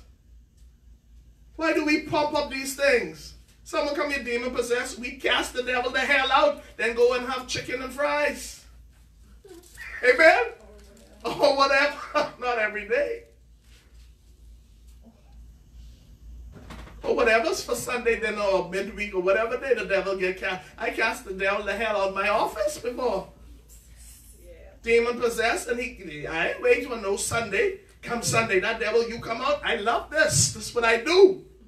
This is what I'm being given authority by the Lord to do. I wait for Sunday, Monday, devil 7 p.m. I'll cast the devil the hell out. Tuesday, 11 a.m. I'll cast the devil the hell out. Wednesday, 1 p.m. you're getting the devil cast the hell out. Thursday at 3:30, I'll cast the devil out. Friday, 4:35, I'll cast the devil out. That's what he gave us authority and power to do. And to cure diseases. If you're sick, I'll lay hands for you to get healed. If you meet the right criteria, you get healed and delivered if you have the right criteria. What is that? If you live in holy, you're repentant of your sin, you're turning away, don't expect for me to lay hands on and cast the devil out if you're going right back to the same old dirty lifestyle. The devil ain't fool and I ain't fool. Demons ain't fool, angels ain't fool. They say this one got their sweetheart right home waiting on them. Don't lay hand and step on them. They're going to waste your time and energy. Then turn around and pull you off faith when they know they can't get delivered. So before I even do deliverance, I say, Holy Spirit, Holy Spirit say, no, leave them. They ain't ready for no deliverance. Tell them go fast for 3 days, repent, clean up their life, and then come back and I'll deliver them instantly.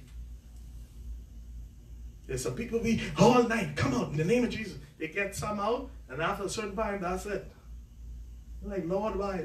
They ain't ready for that. They ain't want to give up that aspect. Everything else they'll do, but they won't give up this aspect of their life. So I ain't going to deliver them. Leave them. Verse 2. Luke 9 and 2. What does it say? And he sent them to preach the what? Oh, God. Luke 9 and 2. Read.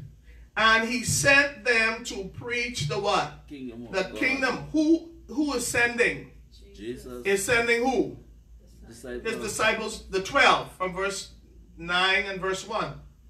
To preach what? Love, no. faith, No. grace. No. A blessing is coming your way. It's your turnaround season. It's your time of favor. It's your set time. Open heavens. Your miracle is now. Come on, help me. What did he tell them? What did he give them authority to preach? The kingdom of God. To who? Whoever. And to what? Heal the what? Sick.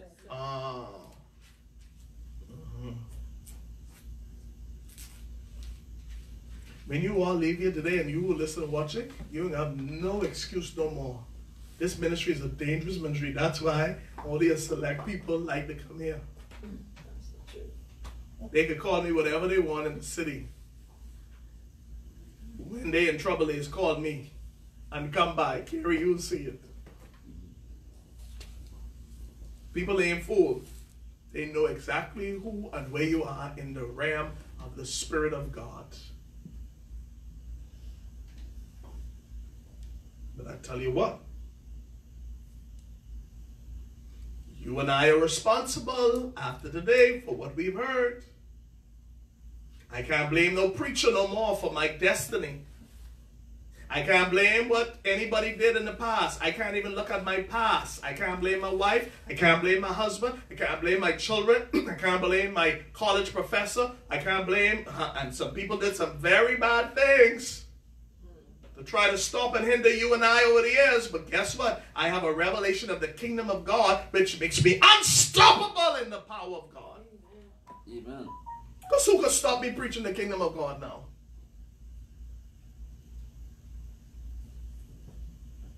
Who could deny me a pulpit? I don't need to be in a pulpit. I got the platform of the world to take the kingdom to you as well. Shout hallelujah. Hallelujah. He didn't let us preaching there. You got 7 billion people to preach to.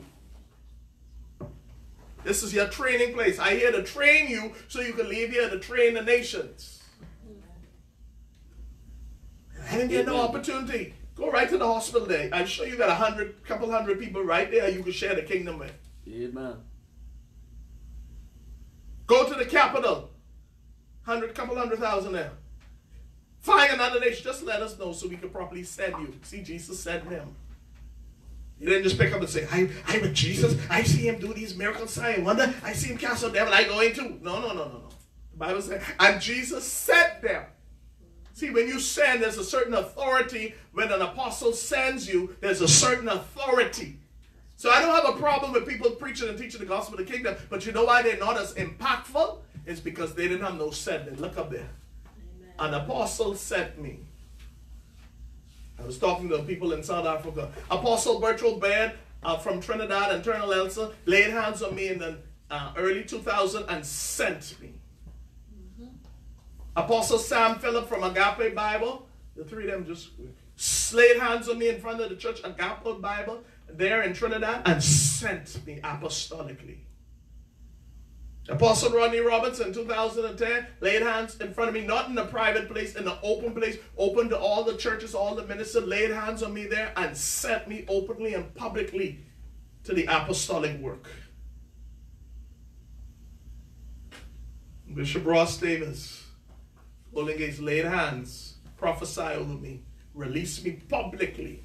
It ain't no secret sending out. That's the problem I have with most of these ministries. They just pop up and say they called. No, God don't work like that. Even when Jesus the Christ, the Lord and Savior and God himself was going to be sent to his public ministry, the Spirit of God drove him to the last prophet, the greatest prophet of that time, John, and in front of all the people who were out there getting baptized, being ministered to by John, he was publicly baptized, anointed by the Holy Spirit, and sent forward to do the work. And even after he came from John, the Spirit drove him into the wilderness for 40 days to be empowered. And we just read in Luke 4, when he came out, the Bible said the Spirit drove him in. When he came out in the Spirit, the power of the Spirit.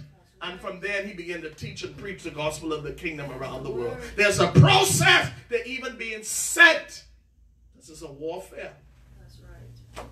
You go illegally in the spirit because why? It's pride. Most people I find out can't operate in the kingdom of God because it's pride. What do I mean by pride? God wants to process you. He know you're not ready for that level. That's why he say share with your family first. People, I want to go into global ministry. No, You don't even want to give up certain things for God yet. You think he can send you out there to be devoured by the enemy? No, start with you. Get the kingdom message in you. Work with your family and work in your local assembly. Get some more training, equipping. When God sees it fit and when he sees you have humble enough heart. When he sees you have the right heart, then he will anoint you with the Spirit of God. and you will have power. Wait till you're sent. Luke 9:62, what does it say? And Jesus said unto him, no man having put his hand to the plow and looking back is fit for the kingdom of God. What did he say? No man putting his hand to the plow and looking back is what? Fit for the kingdom. If you start the work of the kingdom and backslide, you're not fit.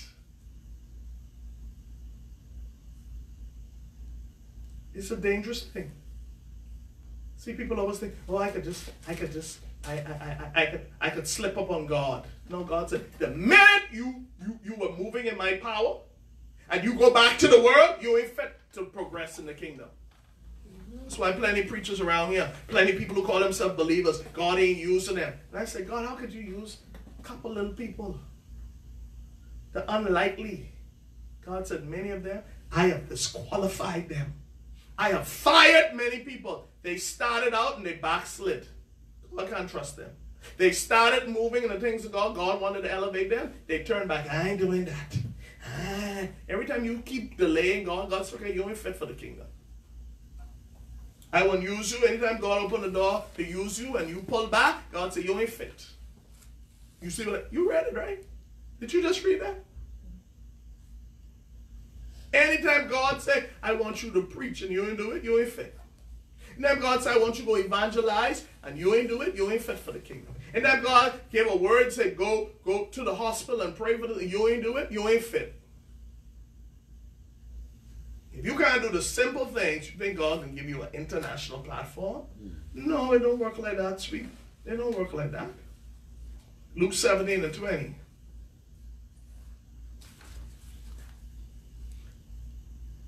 And when, we still talking about the ministry of Jesus, I'm wrapping up. And when he was demanded, say demanded. I know this is hurting. This is an easy word. Because you know what I'm doing? I'm knocking out years of churchiness out of you and I. Amen?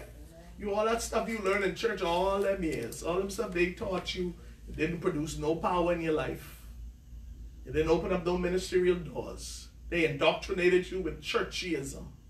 They indoctrinated you with the prophecy teaching or Church of God or Baptist or Anglican or Methodist. They indoctrinated with you with their doctrine. Box you in. Unless you went through their route, you was nothing. God help you, some of these denominations, if you being divorced, if you had a child out of wedlock or something, you could never be used. But thank God, that's church, but I ain't the kingdom. Shout hallelujah. Say, I'm in the kingdom. Meaning, if even in the kingdom, God could use any and everyone. If he could use a harlot, he could use you.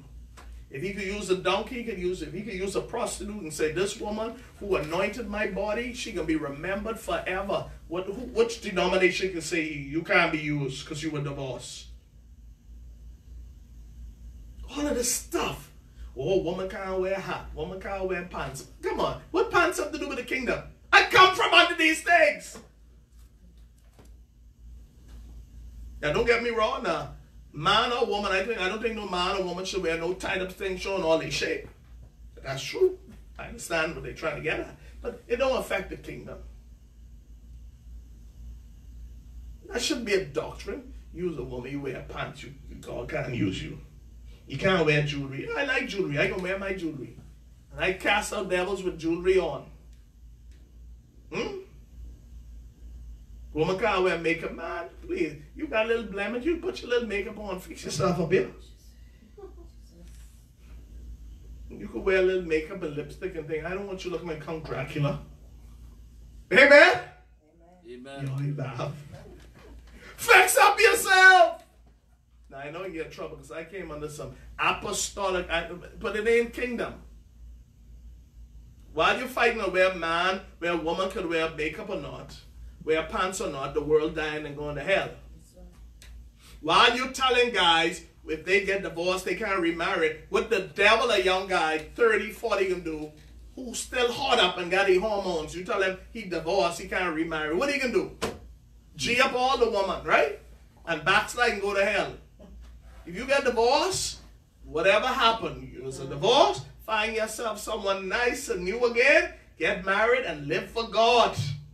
I'd rather you get remarried than not get remarried and be whoring all over the place and thinking of doctrine. Most of these doctrines are doctrines of the devil. Come on, think about it. No, you could say whatever you want. I saw it practically. I saw guys who they said, don't get remarried. Guess what happened to them? They backslidden now. Because you put a God's view on something to say, boy, it might even be his fault. His wife might have cheated on him. So his wife cheated on him then guess what? He must stay single all the days of his life. Young man still hot up and still got energy and strength. His wife left him. And he can get divorced? I mean, he can't find another. What he can do? Either he can be in pornography and masturbate until Jesus come and struggle all his life trying to, oh Lord, sorry. Because ain't no man in the prime can keep himself no 30 years like that. That's the Holy Ghost do a surgery and take his testosterone out. He can do it. That's going to be a struggle in the flesh. I'd rather the man go and say, man, I can't do this. Let me find my wife. No problem. Go find one wife, boy. You find one, get married. Protect your integrity and your spirit. If not, I know how you can keep that man safe. Or that woman. She got divorced. Oh, I don't believe in remarried. The same ones who talk, but they ain't no remarried and things be shacking up with their little lover in the church. Don't blame me. I know church. That's true. That's true. Oh, my denomination say you don't get remarried, child. I'm taking care of my children. Yeah, right. You still hot. You used to getting your things on time. Now, the devil is a liar. You used to getting your things on time and your things regular. Hallelujah. You like your things. You know how you go. You hot. Hallelujah. I'm talking about God said I mustn't remarry.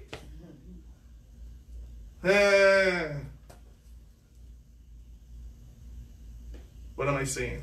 My point in saying all of this, you have to be found worthy. The kingdom is real. Okay? Don't play around with the kingdom of God. God wants to do great things in your life. Amen. Thank you, Jesus.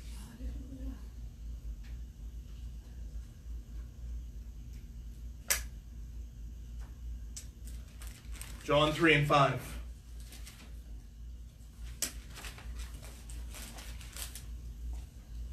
Jesus answered, verily, verily, I say unto you, except a man be born of water and of the Spirit, he cannot enter the kingdom of God. Now, let me close up this thing. Oh my goodness. We have so much more kingdom teaching to go.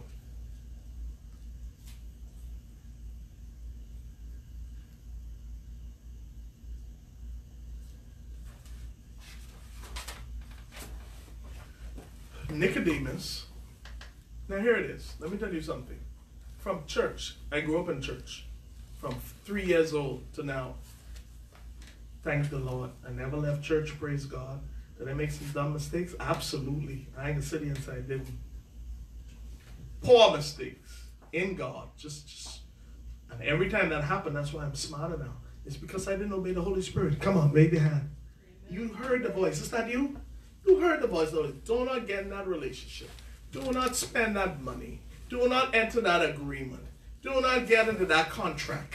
Don't go to that location. Don't hang with them friends. Don't talk to that man. Don't take that man things. God, you get caught in the situation. And all along the Holy Spirit was saying, change. Get out of this thing. He was still trying to catch you out. Amen? Still trying to get you out of that situation. But you were all too deep. Hallelujah. Come on, say, I was too deep. Say, Lord, forgive me. See, your emotion was already involved. Your money was already involved. You done commit that, yeah, I use my friend. Oh, I love you so much, I'll never leave you. Most of his relationship are bad financial decisions, bad life decisions. It's too deep. You couldn't get out. But the kingdom of God is this. Nicodemus was a preacher. You know that the preacher, some preachers don't know about the kingdom of God?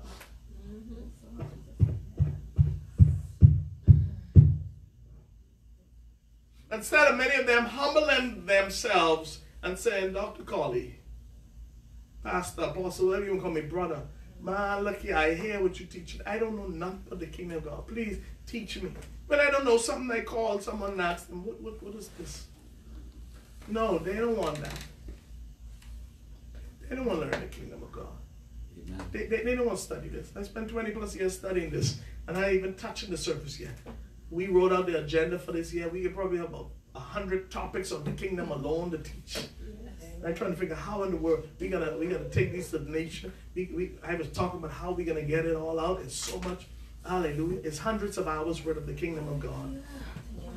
Amen. My wife and I, we have a session. I said, babe, what are you sharing on? She went on, I can teach this. I said, wait a minute now. Wait a minute. I had to correct her. No. We ain't called to teach that. We kingdom people. Please start teaching on the kingdom, yeah? And if she didn't change, I was going to take her assignment away from her. We kingdom. We ain't got time to teach all them other things. When she came, I was shocked. I said, no, babes. Yeah, you fix that, yeah? I don't have time to teach on love unless it's love from the kingdom perspective. So Nicodemus, verse 1 of John 3. There was a man of the Pharisees called Nicodemus, a ruler of the Jews. He was a high priest, a bishop, big-time bishop. Many of these big-time bishops don't know what Christ thinks about the kingdom of God and its operation. Amen.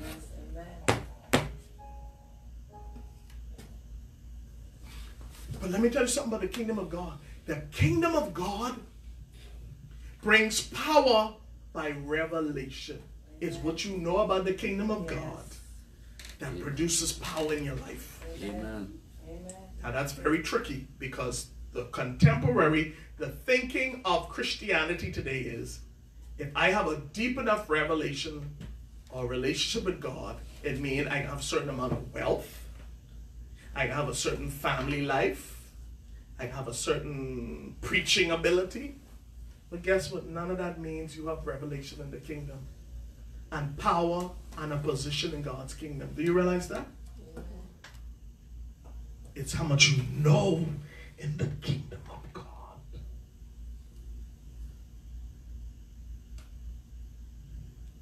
It means I may be going through a season in my life where my finances might not be where they need to be, but I have I've spent hours learning, studying the King Jesus, his kingdom and his operation and how it operates in my life and in the world, and I begin to tell the world about it. I am more empowered, I am deeper with God and his purposes in the earth than the man who has $1 billion. Amen. I might have one shirt and one. This is dangerous right here. Those who are listening from Africa, I see you on.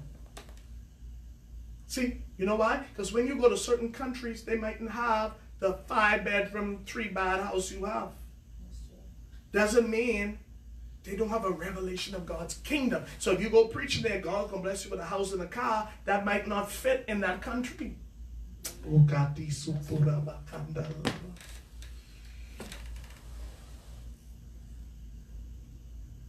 If you go talking about, oh, I have a closet full of 50 suits, that might not fit in that place. You will discourage the people because they might never attain to that. But what every human being can attain to is a revelation and a place and a role in advancing the kingdom of God wherever they are. Come on, shout hallelujah. Amen. So a man who is 70 could say, whoa, wait a minute now. A person in a wheelchair can say, wait a minute now. I can, wait, whoa. I don't need a pulpit. I could take the kingdom of God by studying it, and God could touch me with his Holy Spirit and reach the world for him. Amen. That a Jewish girl or a little girl in an Islamic country could rise up and be great. That they could call me black, nigger, negro,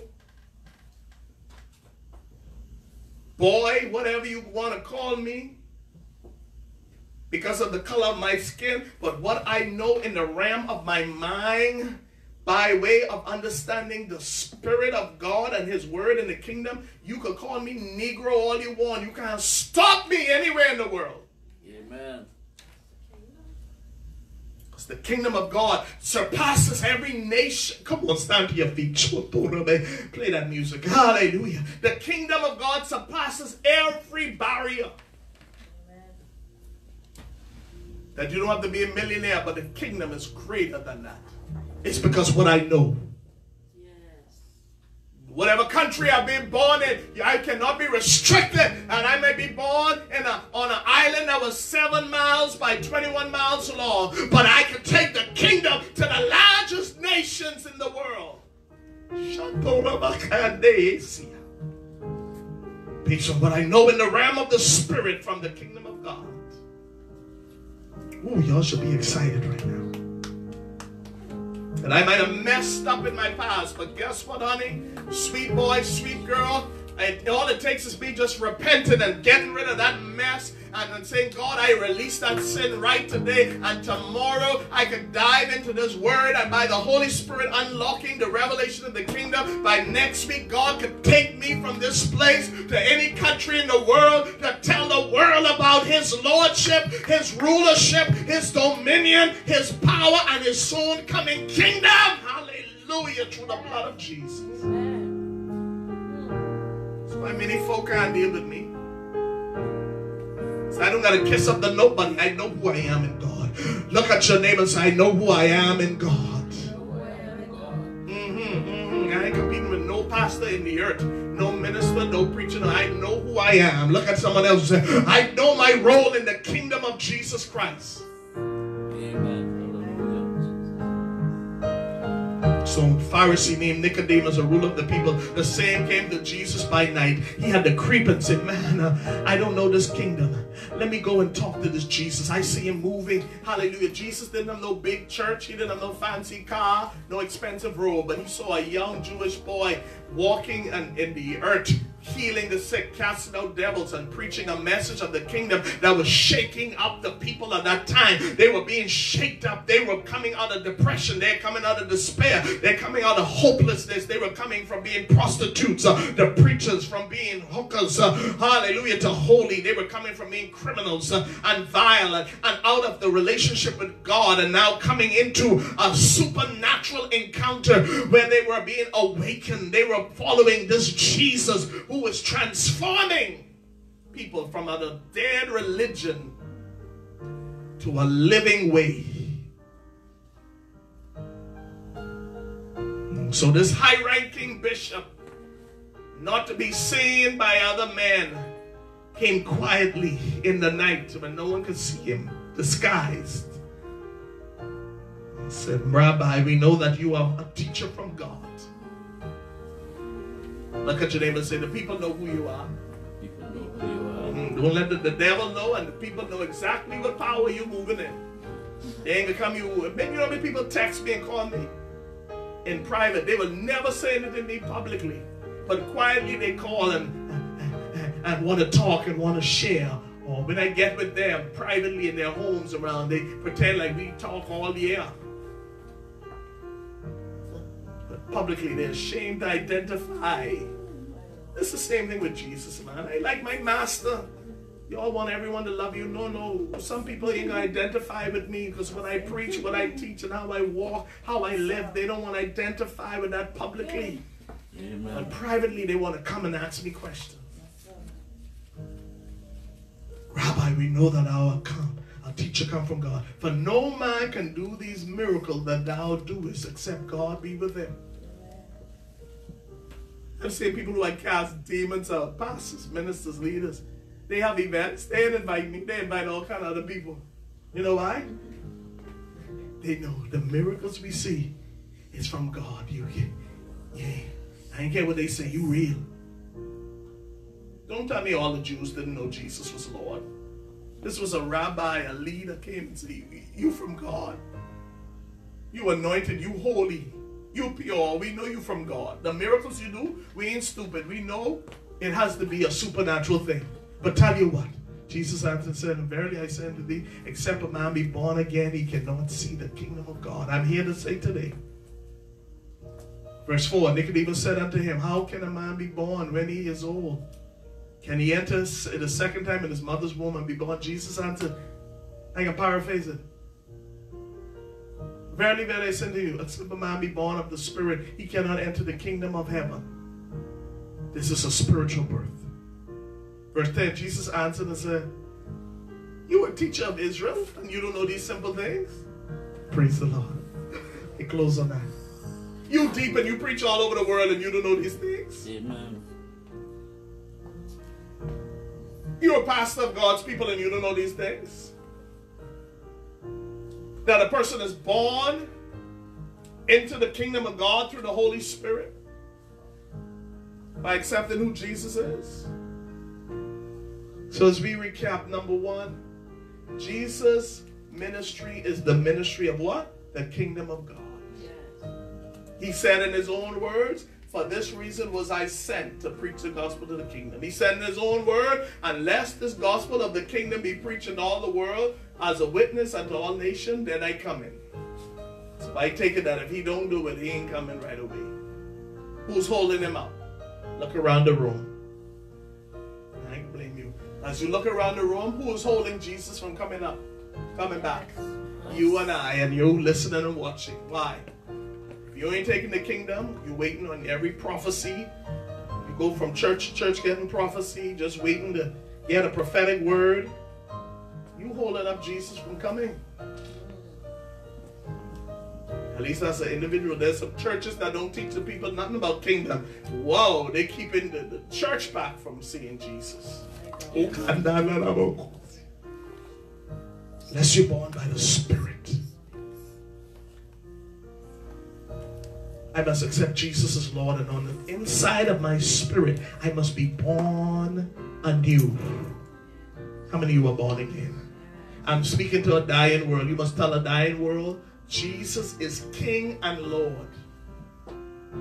He has a kingdom, and if you want to enter into that kingdom, you must be born again. It's not going back up into your mother's womb and coming back out. You must be born by the Spirit. How do you born by the Spirit? Whosoever call upon the name of the Lord shall be saved. He that cometh unto me, Jesus said, I will in no way cast you away from me. If you confess with your mouth and believe in your heart the Lord Jesus, you shall be saved, and he shall seal you with the Holy Spirit. If you say, Lord, come into my life, that's the first step of even seeing the kingdom. The word seeing the kingdom means experiencing the kingdom.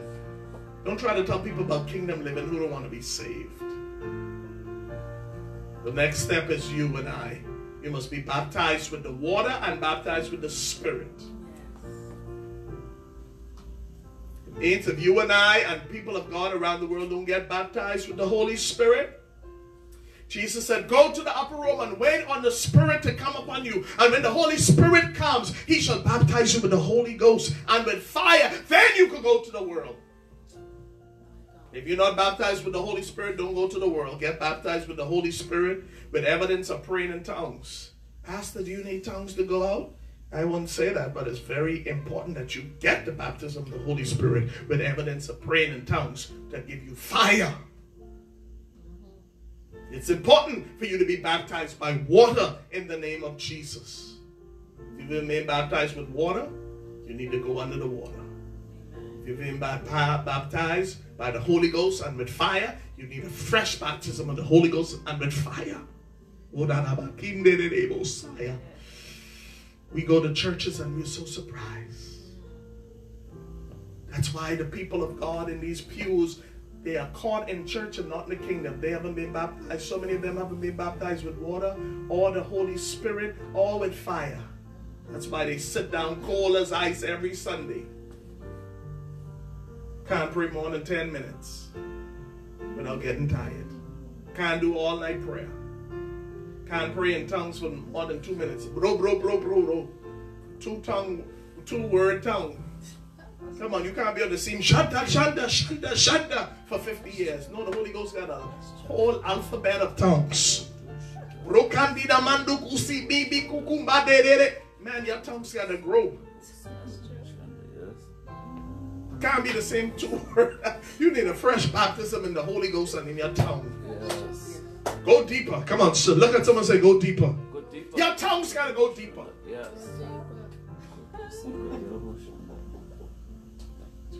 Come on, get. This ain't only for you. This is for people listening and watching. So don't take it personal, please. I am speaking to a different set of audience. But if that relates to you, praise God. Take it in love and humility. Yes. Growth. Shato really Yes. Growth. And for God's sake, don't let this 2020, because I can ask you at the end of the year, should the Lord tarry.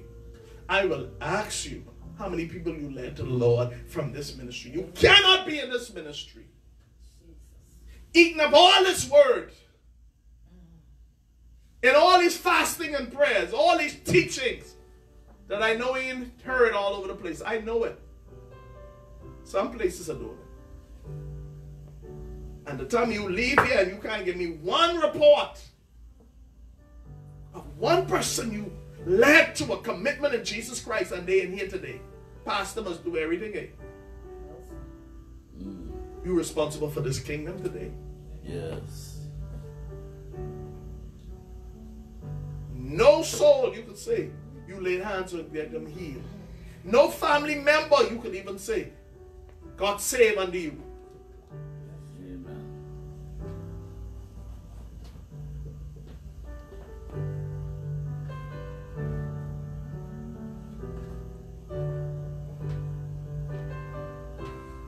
My stepfather, I led him to the Lord. My brother's father was my stepfather too. On his deathbed, I rededicated him to the Lord. My grandfather, I led to the Lord Jesus Christ. My grandmother, I led to rededication to the Lord before she went to the Lord. My brother, I led to the Lord. My cousins, I led to the Lord Jesus Christ. I have some other people I can say who they are very close. I led to the Lord. Brothers, sisters, family, cousins. When I preach, the world is easy. In this city, schools, college campuses, hospital ministry, one-on-one, in the food store, in the gas station. Come on, glory to God. And I'm not bragging, but I'm saying, come on, saints of God. Amen. Should be more than 1 or 2, 3, 5, 6 of us doing it. More than 10 people on the corner having a tent meeting. You, where are you, man? Amen. But evangelizing is not a popular ministry. Everyone wants pulpit ministry. Because evangelism, you out there and no one knows. Ain't no money, ain't no cameras, ain't no power, ain't no recognition. It's just straight people pulling out of the kingdom of hell to the kingdom of God. And then bringing them to the house of God. Amen. And you might not even get recognized for that. But people want to be prophets. So people say, yeah, prophecy come true. Prophets are the lowest. If it was to be, the Bible said, every one of us must do the work of an evangelist. That's the greatest work. Prophecies will cease. Tongues are going to cease. Praise and worship is going to cease. Preaching is going to cease. And only those who were in the kingdom of Jesus Christ will last. Amen. Bless the Lord. Gifts are going to cease. Oh God, we're so behind. Lord, I repent today for my life. Let's pray. And everyone here, I know me for first, Lord. I've gotten distracted. And I'm going to say it every week. If you put it in my heart until I make it right. Yes, Jesus. Thank you, Lord. We get busy with the affairs of this life. Yes. Amen. What we going to eat? What we going to drink? What we going to put on? Isn't life more than these things? Don't you know your Heavenly Father knows you have need of these things? But seek ye first the kingdom of God and His righteousness, and all these things shall be added. Seek the kingdom. Amen. Thank you, Jesus. So much time on the internet just searching. So many meetings trying to come up with the next best money-making project. So much time on television and radio and movies. They're good to enjoy yourself. But oh God, let it be in perspective of the kingdom of God. Worrying about money and clothes and What's going to be my next plan? Worrying about what tomorrow holds. Worrying about this and thinking about that and asking God for this and all these million lists of things we ask God for, and they're good in a sense, but my God, He is sitting on His throne and saying, where can I get you to do something to expand my presence, my dominion, my blood, my power, my love in the earth? Are you going to be His hands and His feet? You want to lift up your hands. I lift up my hands. If that's you this morning. Amen. You know what that means? Get rid of sin right away. You ain't got to fast about it. Amen. Pastor, is it right to drink? If you're in the kingdom, I have no discussion about drinking. Is it all right to smoke? I have no discussion about smoking. When you get in the kingdom, these stupid questions people ask you because they want to halfway serve God. Huh? They don't want to come all the way in the kingdom, so they got the Bible says you can have a little wine for your stomach. Well, that's you. I am so focused on the kingdom, I don't have time to be intoxicated, to talk something and bring a curse on my life. Because most people in the Bible who got drunk did some of the dumbest, stupidest things. Either they slept with people they're not supposed to, or decreed stuff they're not supposed to, and paid a great price. So if you want to drink, go ahead and drink. I don't have no discussion on drinking. I don't drink because I want the kingdom in my life. Is it all right to have this friend? You decide on that. I got time for the kingdom. I have no friends who ain't pushing me into my kingdom purpose. That ends that. Should I hang with this family? If they cussing and carry, you want to stay with them, stay with them. Anyone who ain't pushing me, it could be my mom, my pa, my cousin, my sister, my friend. Anybody who don't push me in the kingdom. Anyone who I can't pray the kingdom of God with. No, anybody who I can't talk about these dreams I have to fulfill in the kingdom, and they support it and they pray with me and they encourage me, and I don't have time. So you can discuss if you want to be friends with whoever. I don't have that time for it. So Lord, we repent for wasted time. Come on, pray. It's you, all of us.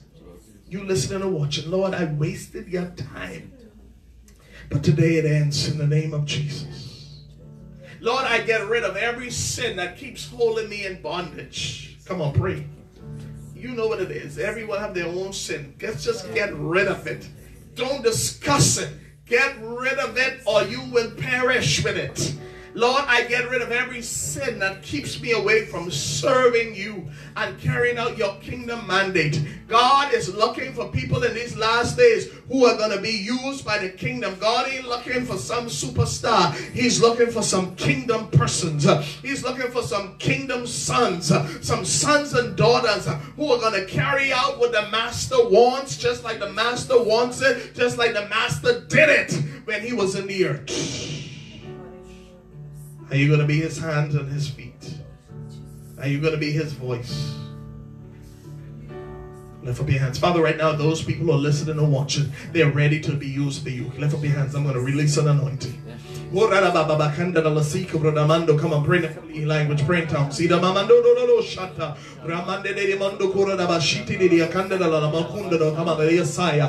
your tongues roll. Lord,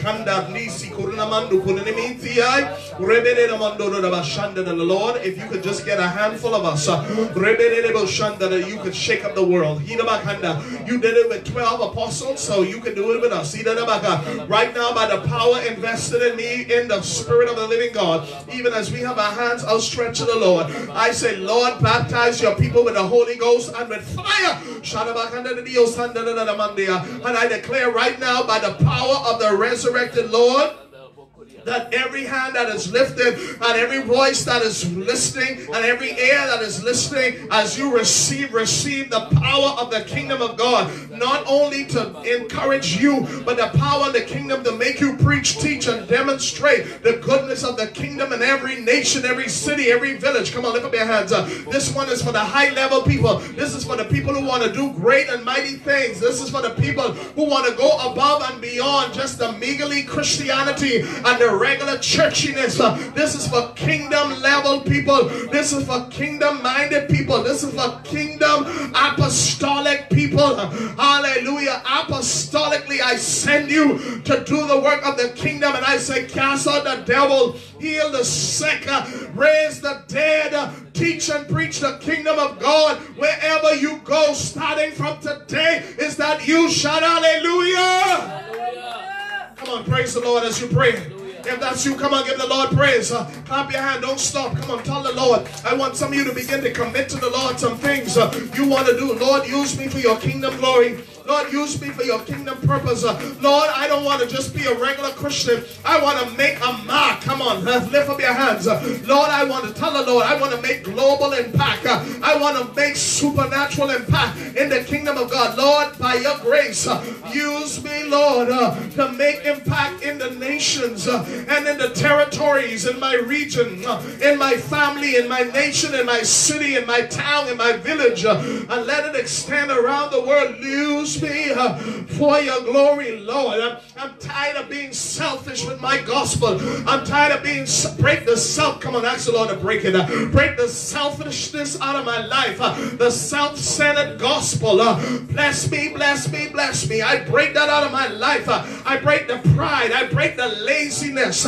I break the deception, always wanting a handout from the kingdom, want to suck, hallelujah, prophets and pastors, and don't want to pour back out into the people of God. I break this spirit of familiar spirit that's sweeping the church, that people just want a prophetic word and a dream interpretation, but after that, you get that, you got to rise up and be great and do something for the Lord with your life. Do something with the Lord with your life. Do something for the Lord with your anointing. Do something for the Lord. Only what you do for Christ will last. So we go forward today, Lord, prepared to do more than something to impact you. In Jesus' name we pray. Amen. As you continue to pray, God bless you and keep you. Kingdom people. Look at someone and say, I'm a kingdom person. Look at someone else and say, I'm a kingdom ambassador. Look at someone else and say, I'm a son of God, a daughter of God. Today, I've been born in the spirit. I've been birthed in the kingdom anew. Get ready, world. You've never seen anyone like me yet. Oh! I want you to say that like you mean it. Say, world, get ready. You have never seen anybody like this yet. Because I got a revelation of the kingdom of Jesus Christ. Uncommon miracles you have never seen before are coming out of my life.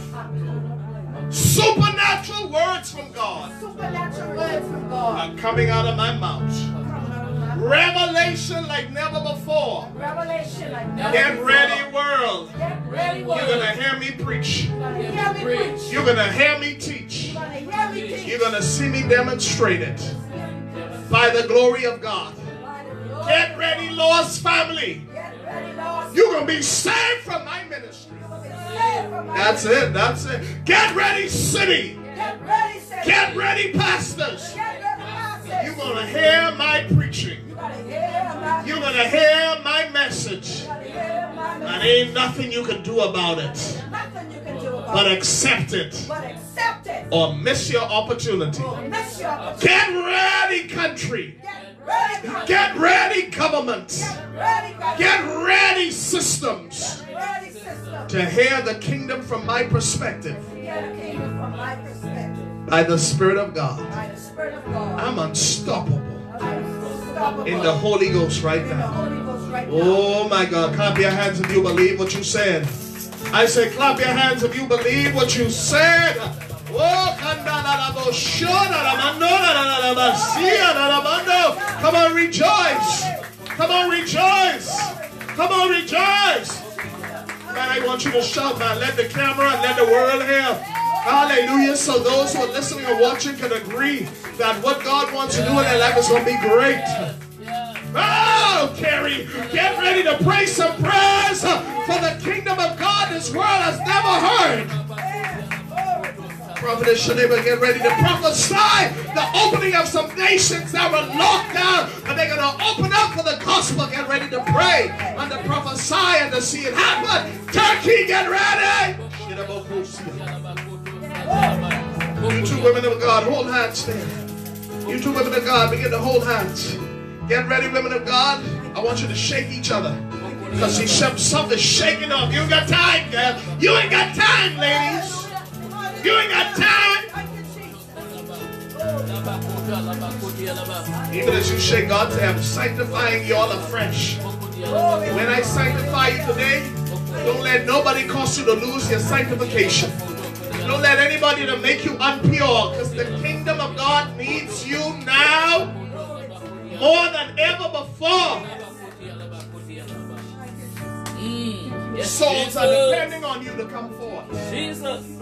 You don't have 1 week, you don't have 1 month, you don't have 1 year. Yes. It's now. Say now. Now. The kingdom of God is now. Now. The kingdom of God is right now. Right now. It ain't tomorrow. The kingdom is now. Shoot, step forward into the kingdom. Walk into the kingdom. Walk into the kingdom. Step forward into the kingdom. The kingdom is now. The kingdom is not coming. The kingdom is now. What you got to do is now. What you're going to be is now. It's a spiritual kingdom. Hey, mama, show the word of the Lord today. Thus said the Lord God of hosts, I'm about to do a very unusual thing. For I'm going to cause a new opportunity to come forth. What was meant to be a bad experience in the country, I'm going to use it for somebody. Whoever has this clarion call in the spirit to arise to bring forth the kingdom answer and solution to it. Shadamakande, Shadabakande, Shadabakanda de Yosi, for the Endokane and Nako, see Shudamande, Kanamando de Sea. Oh God, God is touching you right now. Shadamande de Yosi. Hallelujah, because you have the realm of the spirit. Some of you, the enemy had a death sentence for 2020. I hear the Lord say, because you came today and heard this revelation, I am canceling the spirit of death, and cancer is drying up in your body. Hearts are being healed. Kidneys are being touched by the angels of the Lord. Right now, hallelujah, in the abdomen, the Lord said, I'm touching even the abdomen and dissolving that thing that was meant to kill you, because God said, I'm giving you an extension on your life because you are now prepared to do the work of the kingdom. I'm dissolving the curse. I'm dissolving the witchcraft that was sent against you. The Lord said, I am personally stepping in and destroying the witchcraft of your life, because death cannot touch you, because you have a kingdom assignment to fulfill. Thank you, Holy Spirit.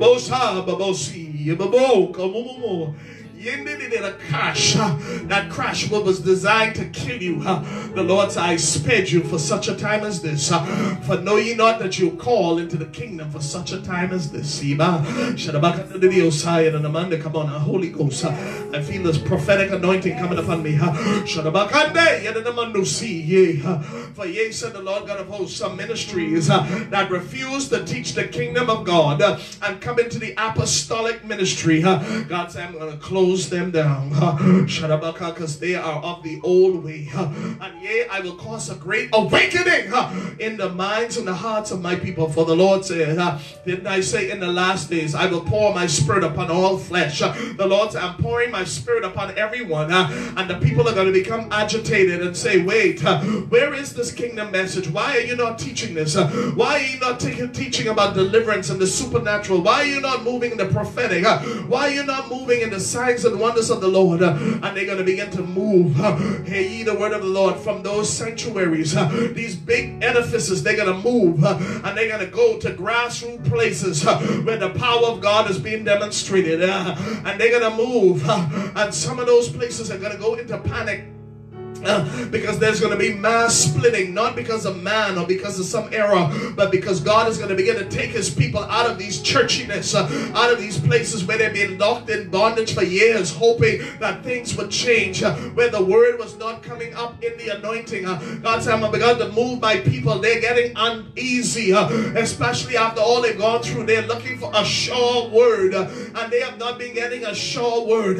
They're being preached at, and they're not being empowered. God said, I'm going to shake my people from the young and the old. They're getting tired and weary. They want a new and a fresh move. They want a kingdom experience. They want something different that will compete with the world's tactic against them. God said, I'm shaking them. Get ready to see a mass shifting out of churches, out of places, said the Lord. And yea, said the Lord, even in this country, the revival is taking place. A mighty move is about to hit over the next 3 months, and the saints are going to demonstrate in the streets. There's going to be a demonstration of the true saints of God, and it will be heard from place to place, island to island. People will hear and know it is a mighty move of God, and it's not going to come from the traditional places or denomination.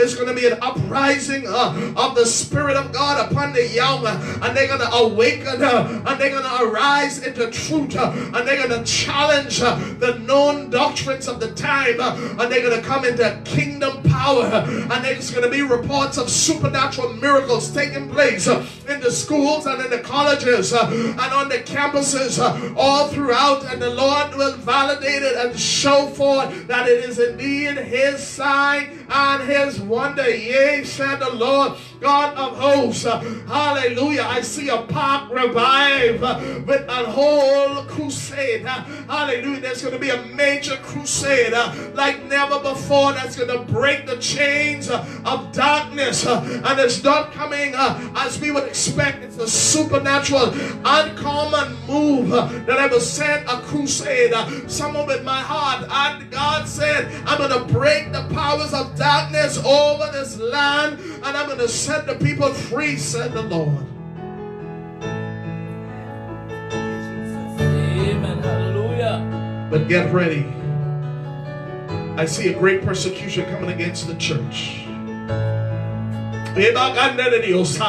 And there's some laws that are going to be passed that are going to shake churchiness. Get ready.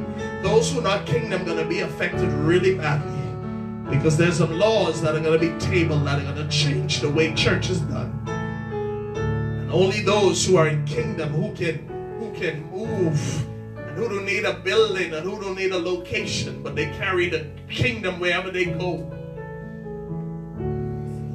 will be able to stand. And there's going to be a great mourning as the church, this nation is going to feel a significant pinch, and they're going to be surprised that a government would do it that way. Hear the word of the Lord. Turning. I see a turning of the backs against the people. You better pray. If you're in kingdom, many will be disappointed. Many are already disappointed, for they feel abandoned, forsaken, and rejected, and they're not being heard, and they will not be heard. For yea, I see a turning of the back towards the people. But yea, said the Lord, isn't this what you asked for? You didn't seek me, you sought the solution, and man would deliver you. So man has now failed you and will continue to fail you until you seek me, and I will provide. For man will put the tension on you. Get ready for a tightening again. Some things are going to come, are going to be tight on the people. Hey, the tightening I see like a valve being turned. Every time it's turned, it's squeezing the pressure. And if you don't pray, the pressure is going to be tight on some people. But the true saints are going to make it out. The true saints, the tightening is going to squeeze the power of God. The tightening is going to cause you to pray more. The true saints, the tightening is going to cause you to seek the Lord. And the Lord is going to send external help from around the world to bless you even more.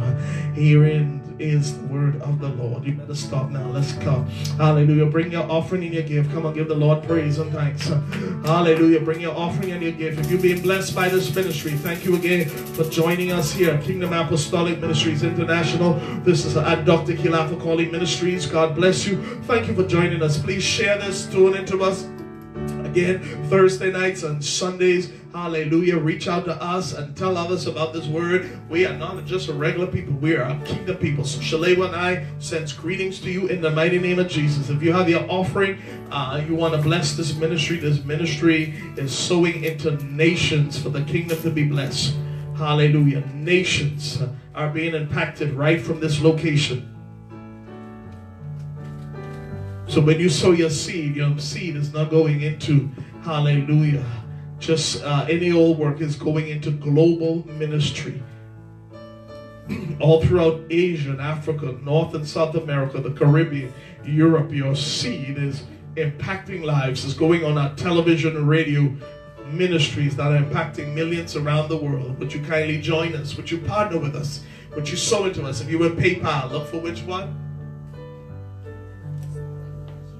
Kingdom Apostolic Ministries on PayPal. Hallelujah. If you're on Cash App, reach out to us. We'll tell you which one to tell us. We're Cami on Cash App. Hallelujah. If you want to do a direct deposit, go to our website and find the information. Contact us. We'll be happy to, hallelujah, receive it in Jesus' name. Hallelujah.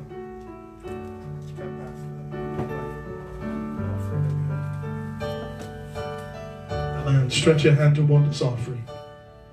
Hallelujah. In the name of Jesus, Lord, we thank you for the seed. Bless and sanctify it.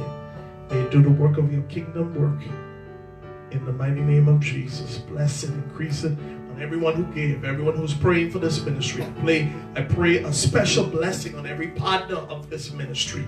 Every partner, every prayer warrior, every intercessor, every pastor, every leader, every saint, every one of you that love this house, that love this work, that believe in the vision of this house, what God has called us to do. I pray a special blessing on you and your family, and your loved ones, and your home. I pray a special covering of the blood of Jesus over your life.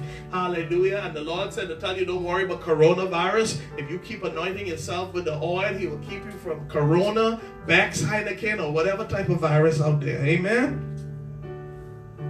That's for the drinking people. They don't understand that. Bless it now in Jesus' name. Amen. Oh God. I see